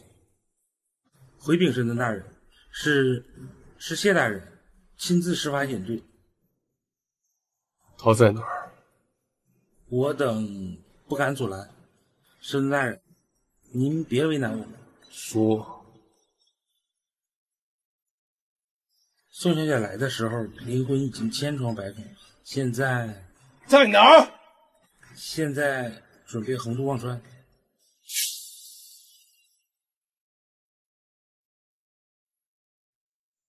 神尊大人，玉如姑娘的魂魄已经过了忘川，您就别再为难小的了。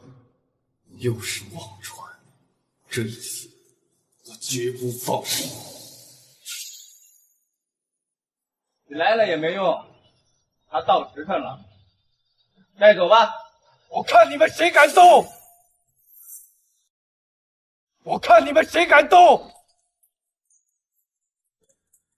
在你眼里，这数千年的修为算什么？你身为冥界上神的职责算什么？其他千千万万个需要引渡的亡魂又算什么？你屡犯天条，这天雷你躲不过的。躲不过便不躲，所有的后果我一个人来承受。这里可是忘川，已经到了忘川的魂魄，你想要带回去？冥界何时有过这样的先例？没有先例，我来破例。仙凡有别，你不能无视法度。你若还是执迷不悟，必将万劫不复。万劫不复又怎样？好，既然你执意要逆天而行，我就等着看你如何收场。我带你回家。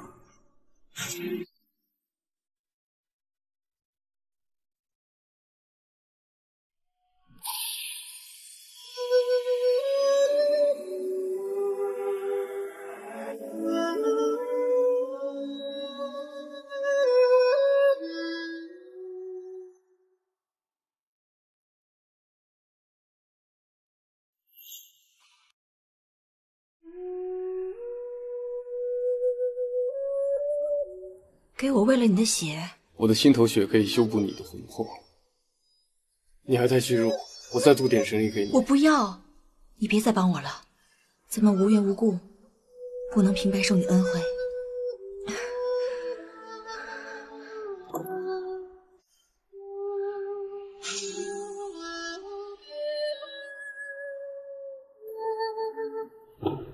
他怎么换衣服了？你不能走，你的魂魄还没修复好。我自己会想办法的，不劳神尊大人操心。你能想到什么办法？你到底怎么了？为何这么抗拒我？谢谢你今天救了我，等我报仇成功，我就算灰飞烟灭也会报答你的恩情。谁要你报答？在我成功之前，我们不要见面了。今日为何如此反常？你不常说凡人命自由天定，你擅自动凡人，就不怕遭天谴，就不怕天神怪罪？天神，我就是神，遭天谴。这世间没有我范无赦惧怕之物，唯一让我惧怕的就是你的心思。你不知道在我怀里消失的时候，我有多害怕；找到你之后，我又有多开心。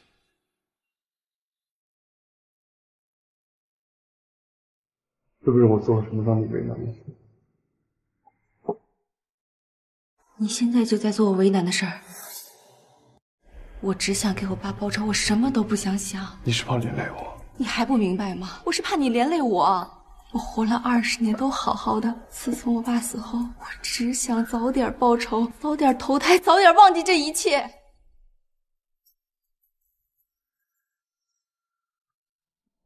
你来多久了？我只是过来传个话，上面洞悉你泄露天机、干涉凡人命运、私放灵界魂魄等罪责9项，99道天雷不日就会降下来，你自己做好准备。传完了，传完了就走。我还有事。你还有什么事？你现在最该做的就是尽快闭关，修复受损神力，去对抗99道天雷。我答应了他，要找到99个献祭的女童。又是为了他？他一心只想复仇，心里根本没有你。你看看他刚才怎么对你的，你这么做值得吗？没有什么值不值得，想做便做了。难道你在做每一件事情之前都要谈好于必？想不到你做了数千年的事了，怎么还跟凡人一样愚不可及？我实话告诉你，就算你把心掏给他，他都不会多看一眼。你知道什么？你知道什么？我知道他的茯苓散怎么来的，是用他的痴情骨换的。区一包茯苓散，他用痴情骨换，消掉痴情骨，永生永世在3生10生中。他根本就没想过跟你有什么。我说他怎么突然这么冷漠？原来是被削了痴情骨。原来他不是讨厌我，而是削骨之后断情绝爱。我这就去把痴情骨给赎回来。你脑子里进浆糊了！在鬼市已经达成的交易绝不可能更改，你用什么换？用你神尊的地位吗？我还有昆仑镜。范无赦！一会儿是寿元石，一会儿是天机镜，现在又要用昆仑镜去换他的痴情。你手里有多少上古神器经得你这么折腾？还嫌99道天雷不够是吗？没救了，真的没救了。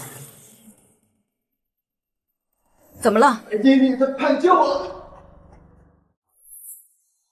怎么了？爹地，他叛救了！白尽力，看来他已经修成人仙，彻底与三清宗决裂了。可那些女童怎么办？只有白尽力和陈皮知道他们的下落。那些女童呢？宋小姐这么关心女童们的下落，那就跟我一块去看。你背叛三清宗，居然还敢出现！我要是你，早躲得远远的了。宋小姐这是说笑了。我白某已经做到了今天如此地步，我能躲到哪儿去？即使我躲过了三清宗，也躲不过范无赦。你要拿我威胁范无赦，没用的。冥界魂魄何止千万，他哪有空理我？宋小姐说的没错，冥界魂魄确实不止千万，但是有痴情骨的却只有你一个。能够让范无赦付出神力和心头血相救的，也只有你。什么？范无赦用神力和心头血救了我，那又如何？他是冥界的神，就算他救了我，那也证明不了什么。就凭这点，就想带我走？都说这痴情骨是世间至真至纯、至情至善的，若是消掉了痴情骨，就会断情绝爱，永生永世在3生10上消失。如今你这般绝情，看来都是真的。断情绝爱。鬼市那个老板没跟我说过啊。如今我要离开三清宗了，还请你跟我一同走。如果我说不呢？你还有得选吗？上次你拿亲近的性命威胁我，去的湖心亭，这次你有什么筹码？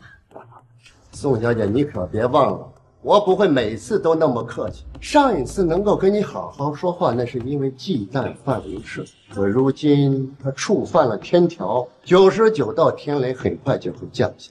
他刚刚又渡了大量的神力给你修，如果现在遭受天启，他半条命没了，那都是轻的。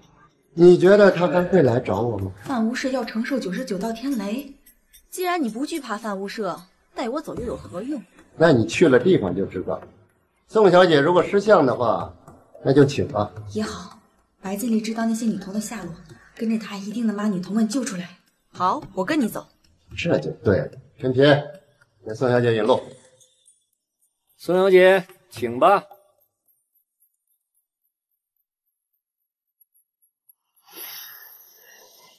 你白尽力抓走，也好，省得我亲自动手。快点走！轻点退。这个女人对我有大用处。是堂主。现在应该改称我为仙君了。仙君请。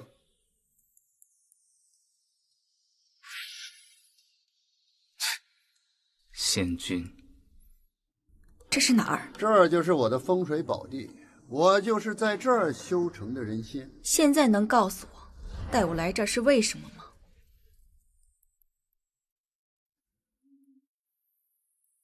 命格术，见了命格术还能如此镇定，真不愧是范无赦看上的女人。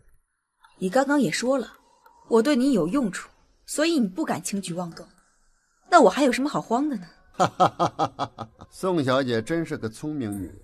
我背叛三清宗，看来你也不觉得奇怪。如果我猜的没错的话，你加入三清宗是为了修仙？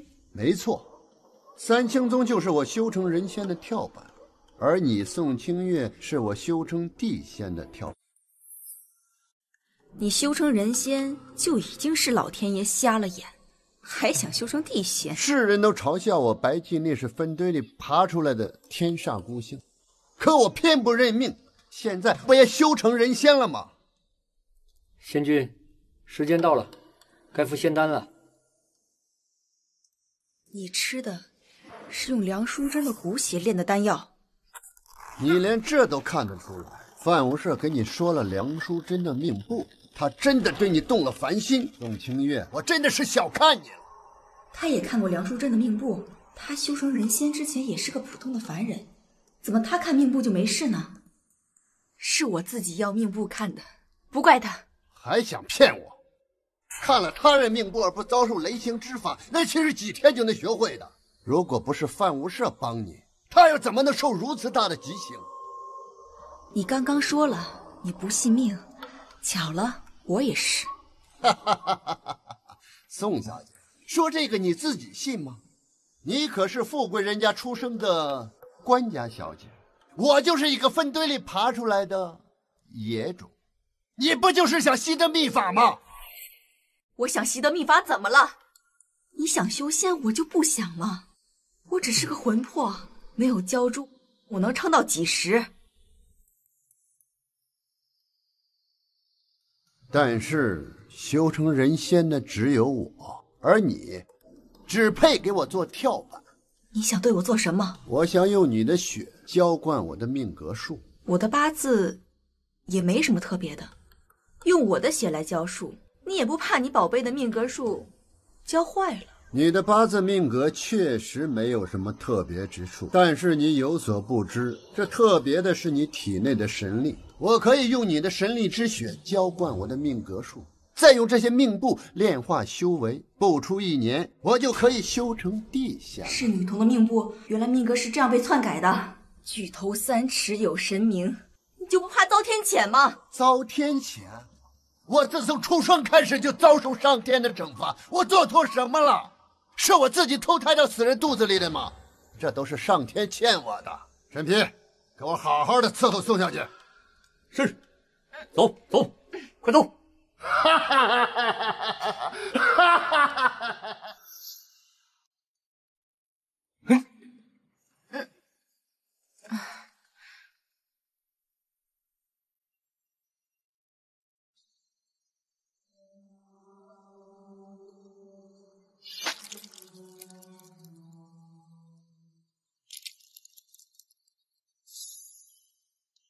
神尊大人，贵人踏见地，您有何事啊？你最近可有收到过什么特别的东西？神尊大人，小店的东西再特别，也无法跟神尊大人的南海宝库相比啊！小人真的实在不知道神尊大人口中说的指的是什么呀？你这么紧张干什么？我今天来是要跟你做一笔交易。神尊大人客气了，你想要什么直说，只要小的有，一定双手奉上。上古神器昆仑镜，神尊大人莫要开玩笑，这昆仑镜就算搭上小人全部身家性命，也不及这神器的1/1000啊！我从不开玩笑。神尊大人想换什么？痴情骨。痴情骨？上古神器昆仑镜换一个小小魂魄的痴情骨，你还担心买卖亏本吗？绝不是小人不想换，而是这痴情骨刚被人换走了。白金丽，哎呦，吓死我了！没想到你这么快就到了。我也没想到你这么快就修成了人仙，现在敢叫你一声仙君了吧？不敢当，无论是神还是仙，都逃不过这7情6欲。哦，除了这宋清月，宋清月对神尊那可是真无情。你今天过来是找他的吗？趁我现在还能好好和你说话，把宋清月和痴情谷一并交出来。神尊好像记性不太好，自己神力受损，现在即将遭受天雷之刑吗？你似乎记性也不太好，区区人仙妄想挑战冥府，就算我只剩一层之力，你也不是我的对手。神尊说的没错，那是我拿到痴情谷之前。你居然用痴情谷炼化碎解！神尊，现在痴情谷就在这里，神尊有本事的话就过来拿呀！白经理，你说的没错，就算你只剩下一成神力，我也不是你的对手。但是我现在有了这个，你现在不是我的对手了。这痴情谷果然是至真至纯至情至善之物，把它炼成碎器，真的是威力无穷。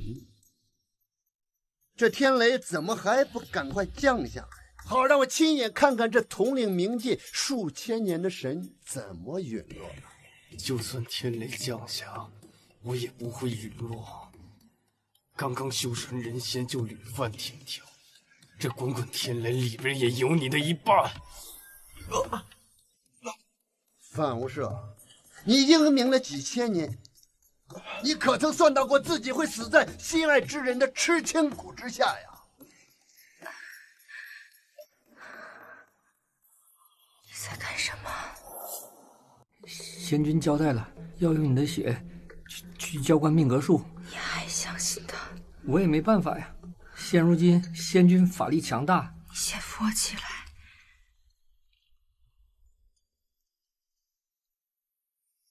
我有办法让你和他一样强大。什么办法？我有利根草。利根草？你过来。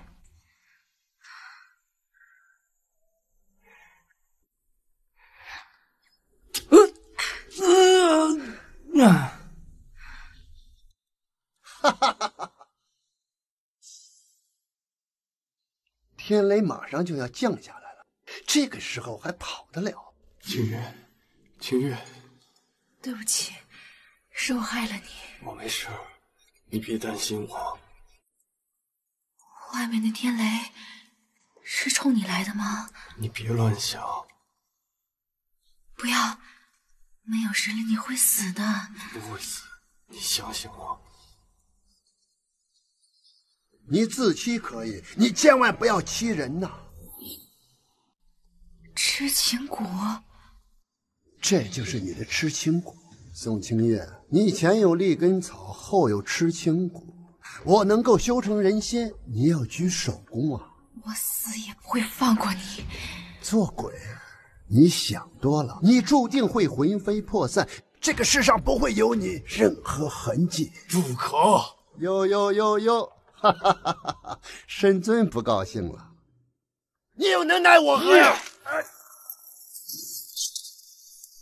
你说我能奈你何？你以为你能修成人仙，我就不能修成天神了？原来你一直在修炼，可惜啊，即使你修成天神，这滚滚天雷你也躲不过。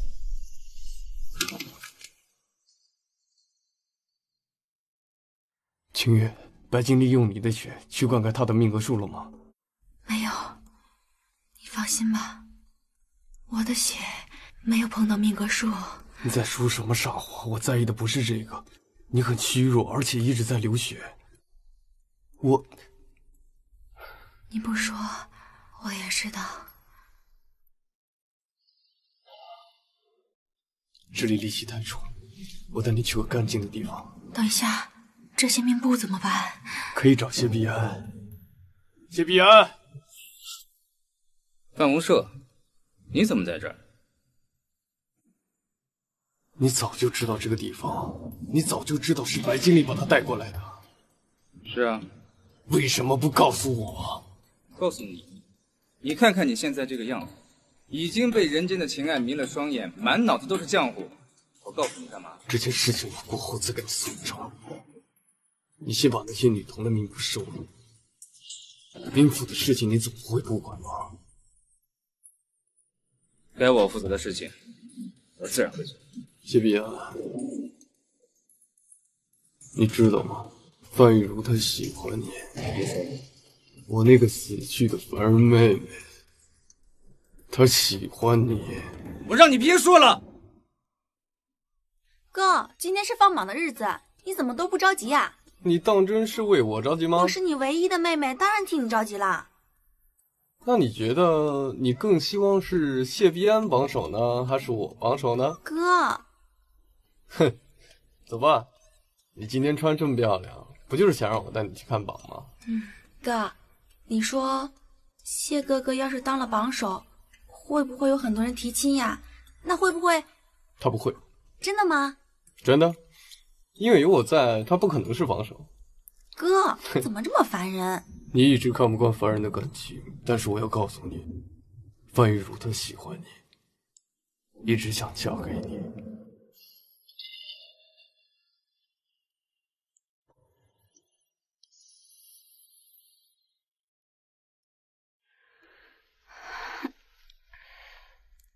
你刚刚在做什么？怎么样，感觉好点了吗？之前你那般对我，我还以为原来是没了痴情骨，这样也好，这样就不会伤心。也怪我，为了一包茯苓散卖掉了痴情骨，让白锦鲤钻了空子，差点伤害到了你。这不关你的事，这是我的劫难。要不是白锦鲤差点打散我的元神，我也修不成现在的天神之境。可是你还是很虚弱啊！你刚刚到底在做什么？你的痴情骨被思绪所染，我在净化你的痴情骨。我不要。你知道自己在说什么吗？我不要痴情骨了。区一包茯苓散，他用痴情骨换，消掉痴情骨，永生永世在三生石上出名。他根本就没想过跟你有什么。你知道没有痴情骨之后意味着什么吗？我知道，意味着断情绝爱，永生永世在三生石上出名。没有感情，没有爱，也没有爱人的能力。你不是一直很唾弃凡人的感情吗？现在怎么这么在乎啊？都是因为你把我弄得神不成神，人不成人。我什么都没有做，我只想报仇，是你一直不放过我。你掌管天下凡人命簿，你应该知道世间万般事，冥冥之中早就有注定，你我之间注定没有结果。如果你真的这么想，那为何一直要强求为父报仇？明明你自己也不接受命运的安排，可为什么到了我这儿，却只有一句没有结果？我不跟你说了。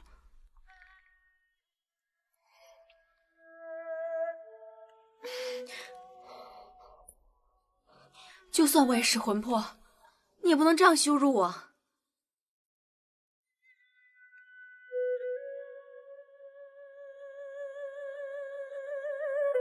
谢谢神尊的照顾，再过2天，等我报仇成功了，我就跟你回冥界，是魂飞魄散也好，还是下18层地狱，都听神尊安排。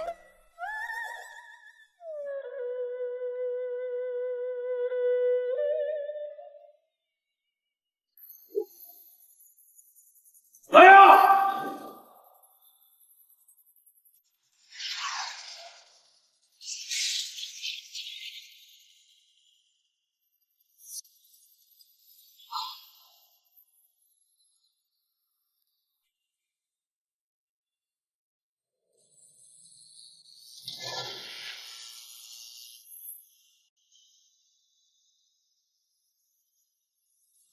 找到了吗？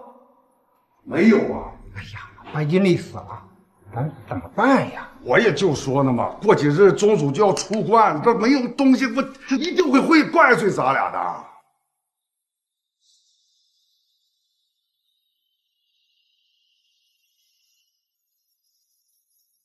朱可为房中的秘宝。宋小姐，你还活着呢？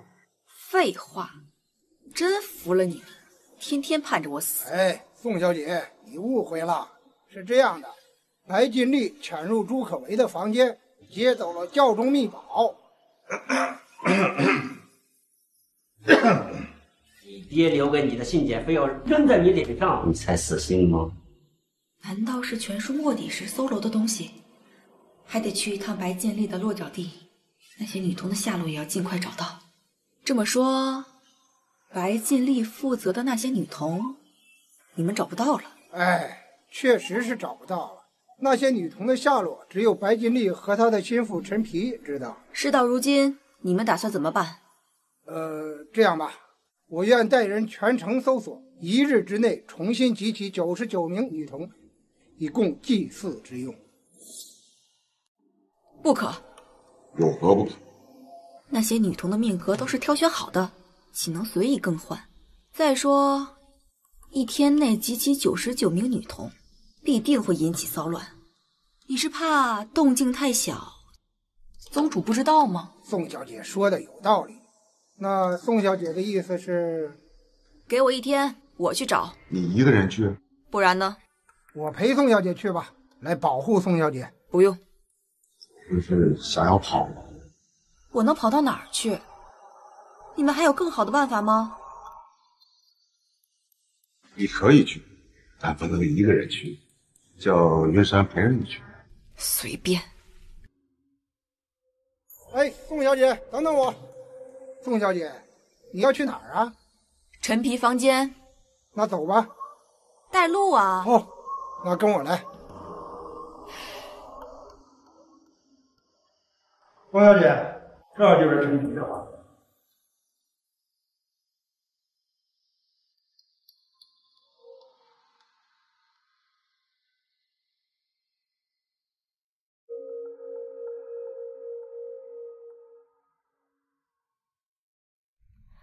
我要尽快将这个尾巴甩掉。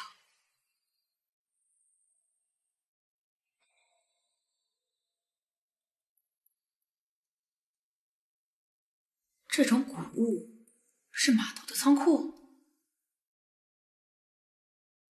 什么都没有找到，我们走吧。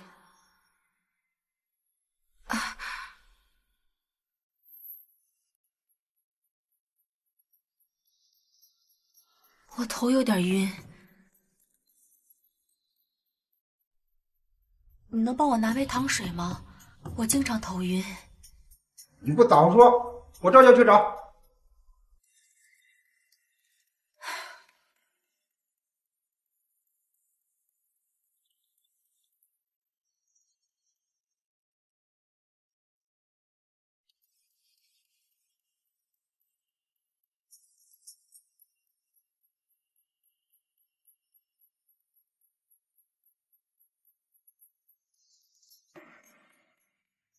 太阳出来了，范无赦他应该没事了吧？没事了。没事。幸亏你在应届之前继承了一次是我的，让你担心了。这可不像是你会说的。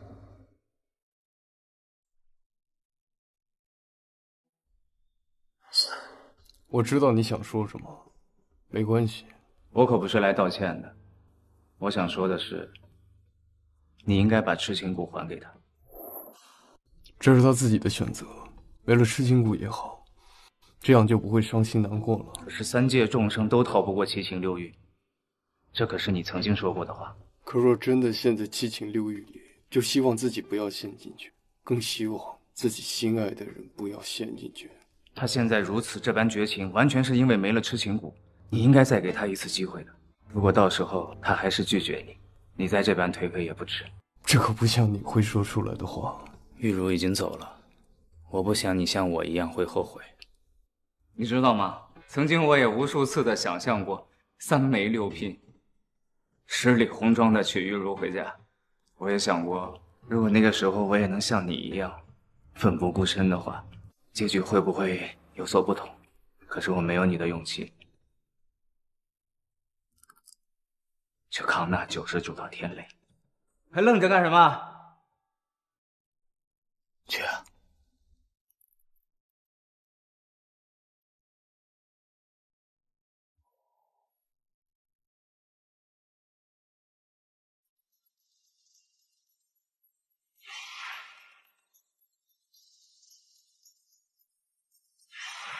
这这种古物跟陈皮的衣服上一样，那些女童到底在哪儿啊？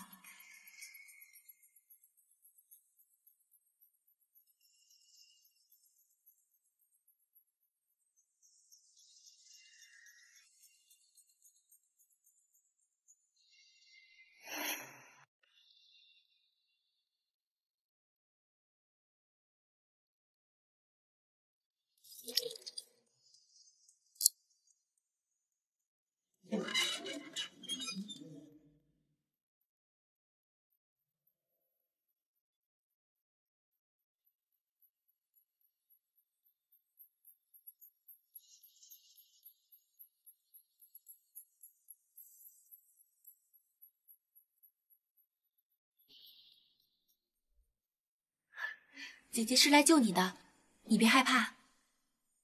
这鞋是你的吗？这个不是我的，是别人的。那你能带姐姐去找他们吗？说出来吧。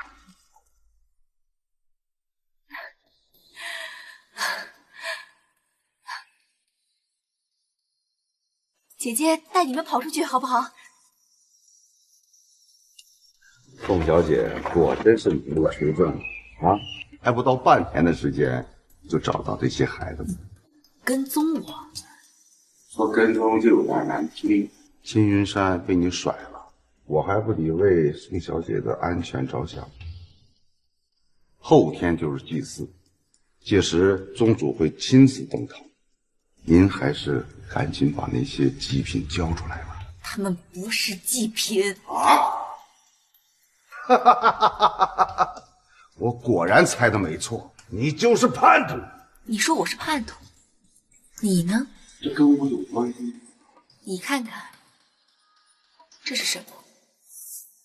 这就是你与赵督军私下来往的信件吧？这里清楚地写着你如何向赵督军谄媚求荣，如何出卖教主，就不用我细说了吧？看来三清宗内部也各怀心思，我留着这些信件，日后必有用处。这个信你是从哪得到的？这种信我要多少有多少。你说我叛变，你配吗？你敢威胁我？换个角度想，三清宗谁没点秘密呀？就当这些女童被白金丽杀了，你不说，我不说，谁又能知道呢？你觉得怎么样？不怎么样。女童祭奠是教中的头等大事，我若是依了你，我也活不了。宋小姐真是好本事，这么快就找到这些孩子了，云山佩服。秦云山，你住口！他就是个叛徒，他刚才想把那些祭品都放走呢。你是不是想跟他同流合污啊？青云山，你别信他，他就是看我拿到了他叛变的证据。现在你也知道，他若是杀了我，下一个就是你。云山兄，你我兄弟10几年感情，难道你还不相信我吗？我是被朱可为亲手杀的，小七，你还相信他吗？白纸黑字，证据确凿，赵督军是我义父，整个路程谁不知道？他俩同流合污，写得清清楚楚。云山兄，杀了他！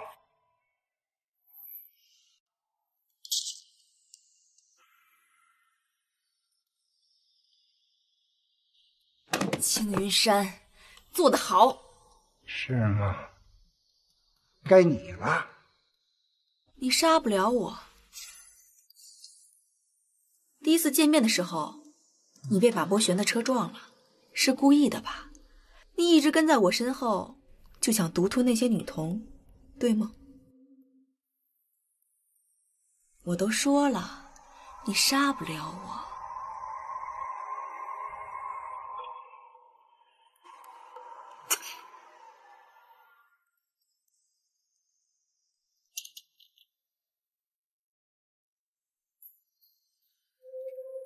神尊，我有件事儿，想拜托散仙姐姐。顾念念，神尊大人，哦不，天尊大人。散仙姐姐，这银叉，这就是当初插进我头颅里的银针。这簪子确实像祭祀用的银针。我第一次见他的时候，便觉得戾气极重，可我那会儿只顾着收魂，却忽略了他。这根银针上面的确有施过法的痕迹。那些女仆和银针都怎么？我记得梁淑珍的箱子里也找到过一套银针，好像也是祭祀用的，但不知道有没有施过法。你能不能陪我回去看一眼？好，你没事吧？好点了。小朋友们，出来吧，来姐姐这儿来。伞仙姐姐，这些都是可怜的孩子，就麻烦你送他们去福利院吧。你叫什么名字啊？招娣。你喜欢这个名字吗？那姐姐重新给你取个名字吧。有首古诗叫“一音同翅听，书响具清乐”，以后你就叫清月吧，喜欢吗？喜欢姐姐，那你以后会来看我们吗？会，等清月长大了，姐姐就来看你们。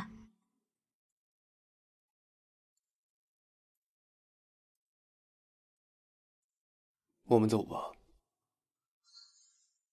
小朋友们，跟我一起走吧。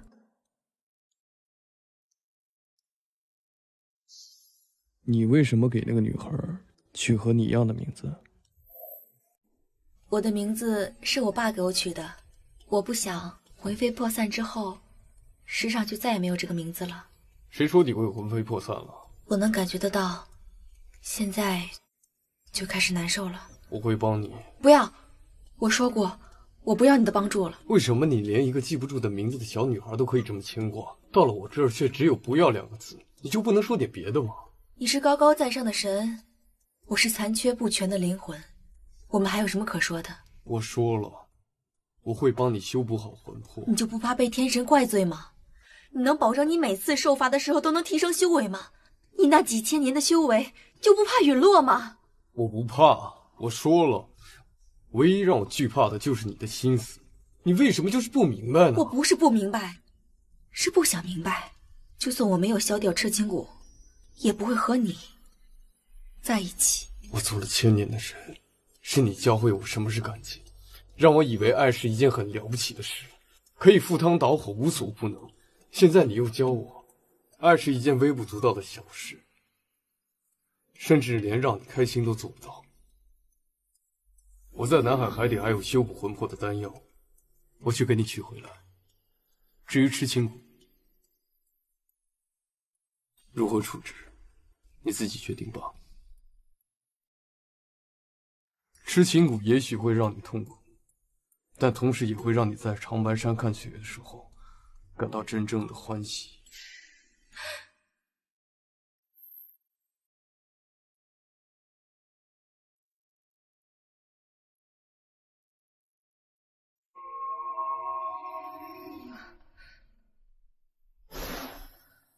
是不是我做了什么让你为难的事？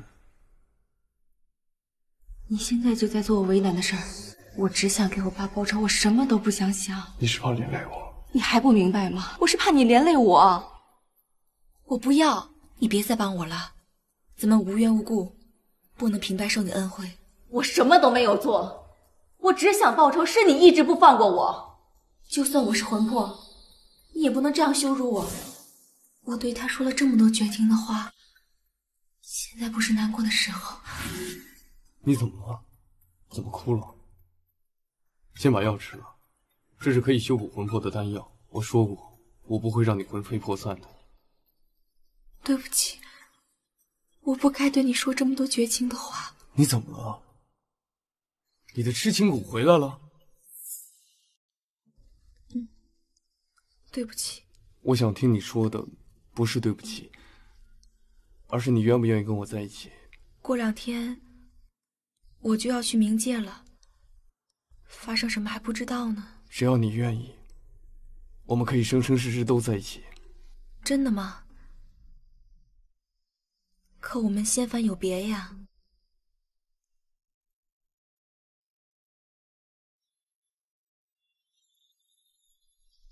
你不能成仙，我就陪你做凡人。可你贵为天尊，这数千年的修为不要了吗？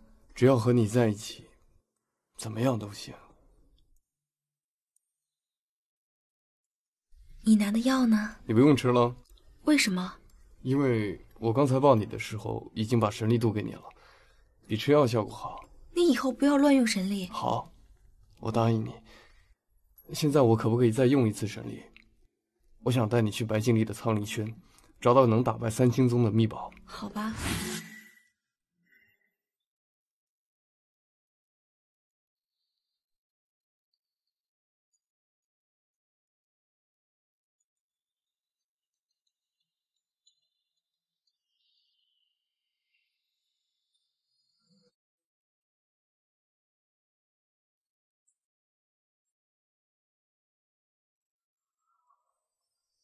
命簿，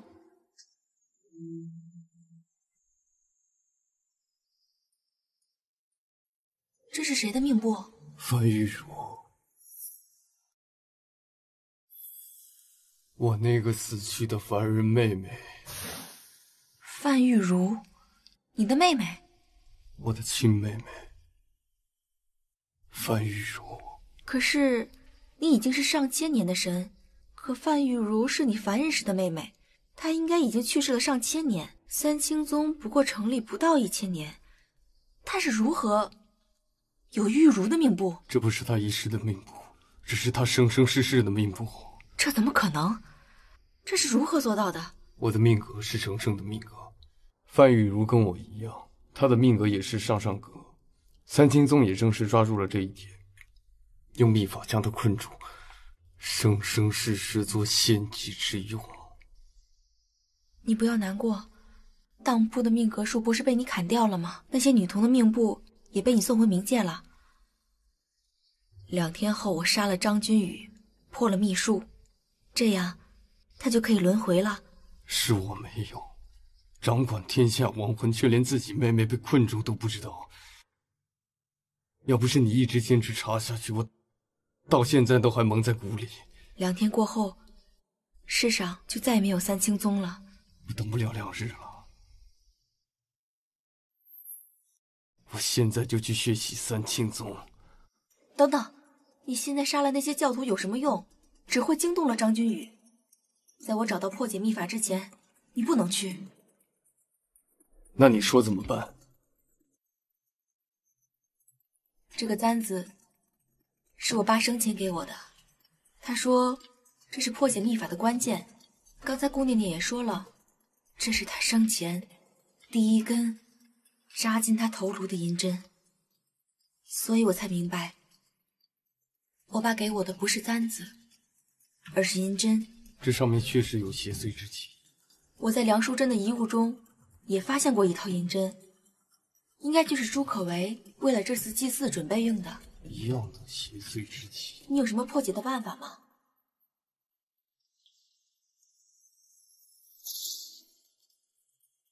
银针的邪祟之气很好破解，但是它外面有一层保护罩，遇强则强。我的术法被弹回来了，所以无论多么强大的法术，都对他没用。保护罩与张君宇血脉相连，他已经感应到了。那张君宇会提前出关吗？他已经出关了，正在来朝圣阁的路上。不行，我要去朝圣阁。不行，你不能去。秘法破解之前，我不能让你去找他。我刚刚不知道秘法上有保护罩，他与张君宇血脉相连，也许秘法就在他身上。你说的也是也许，我不能让你去。我不是去冒险，我见了他就能知道弱点在哪儿了。你不想玉茹早点摆脱束缚吗？不行，我已经失去玉茹了，我不能再失去你了。而且我跟你说过，张君宇他不是你杀的。我也看过我自己的命簿，上面也没有说过我杀过朱可为和青云山啊，事在人为嘛。清月，宋清月，宋小姐，张君宇，居然能把我召唤过来。宋小姐果然不简单，在5天之内，你杀了我4大堂主，让我苦心经营1000年的三清宗4分5裂。1000年的三清宗，第一任宗主张无寒是你吧？或者说三清宗的每一任宗主都是你。宋小姐果然不简单，旁人穷极一生都参不透的秘密，你倒是一点就透。可惜你不是我三清宗的人，不过没关系，等我困住你的魂魄，到时候不怕你不为我所用。你用我的命控制魂魄，但是你别忘了，我的命簿在范无赦的手里，他马上就来了。我要是你，赶紧滚！你差点毁了我三清宗，还敢威胁我？是啊，没错，是差一点儿。今天我就把这一点儿给补上。我三清宗创建1000年，其实你几日就能摧毁它？你还拿范无赦来恐吓我？老夫在他眼皮的底线存活1000年，自然有我的本事。你的本事就是欺负那些女孩子？你连范玉茹都能困住，你当真以为可以瞒天过海啊？我的功力虽不如范无赦，但我三清宫的秘法就是反弹遁法，只要我和他人血脉相连，加入我体内的功力就会无数的反弹回去。仅凭这一点，试问天下谁还奈何了我？你真卑鄙！我卑鄙？你们宋家诚心跟我作对，你爹咬死我不放，他死了你又出来了。我要不将你千刀万剐，难解我心头之恨。还不是因为你无能，对宋家下了灭门令，宋家就2个人，你都能漏掉一个，还培养出朱可为这种废物手下，你怪谁呀？你！范无赦要来了，我要送他一份大礼。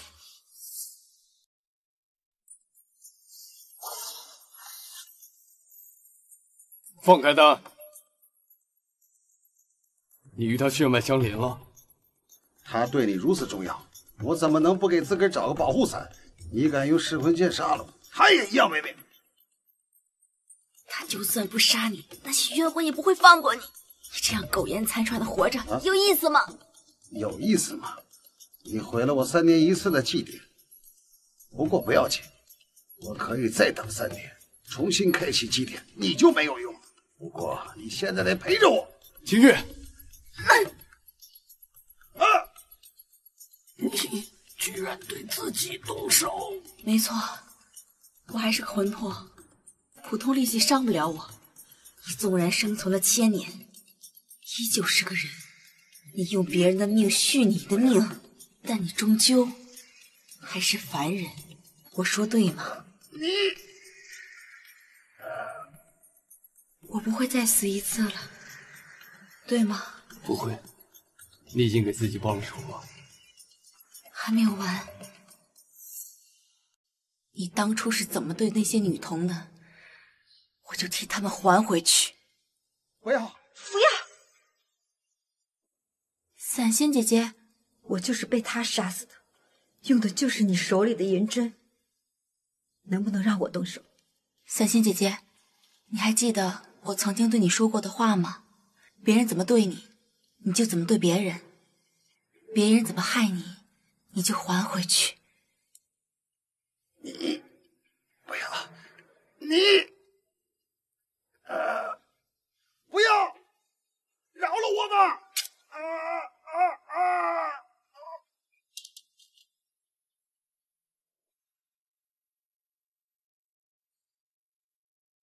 这世上再无三清宗了。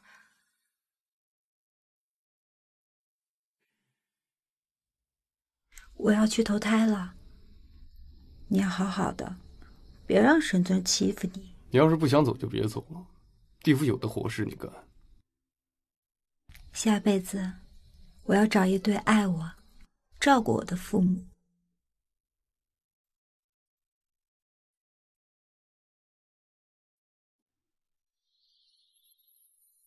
他下辈子会幸福的。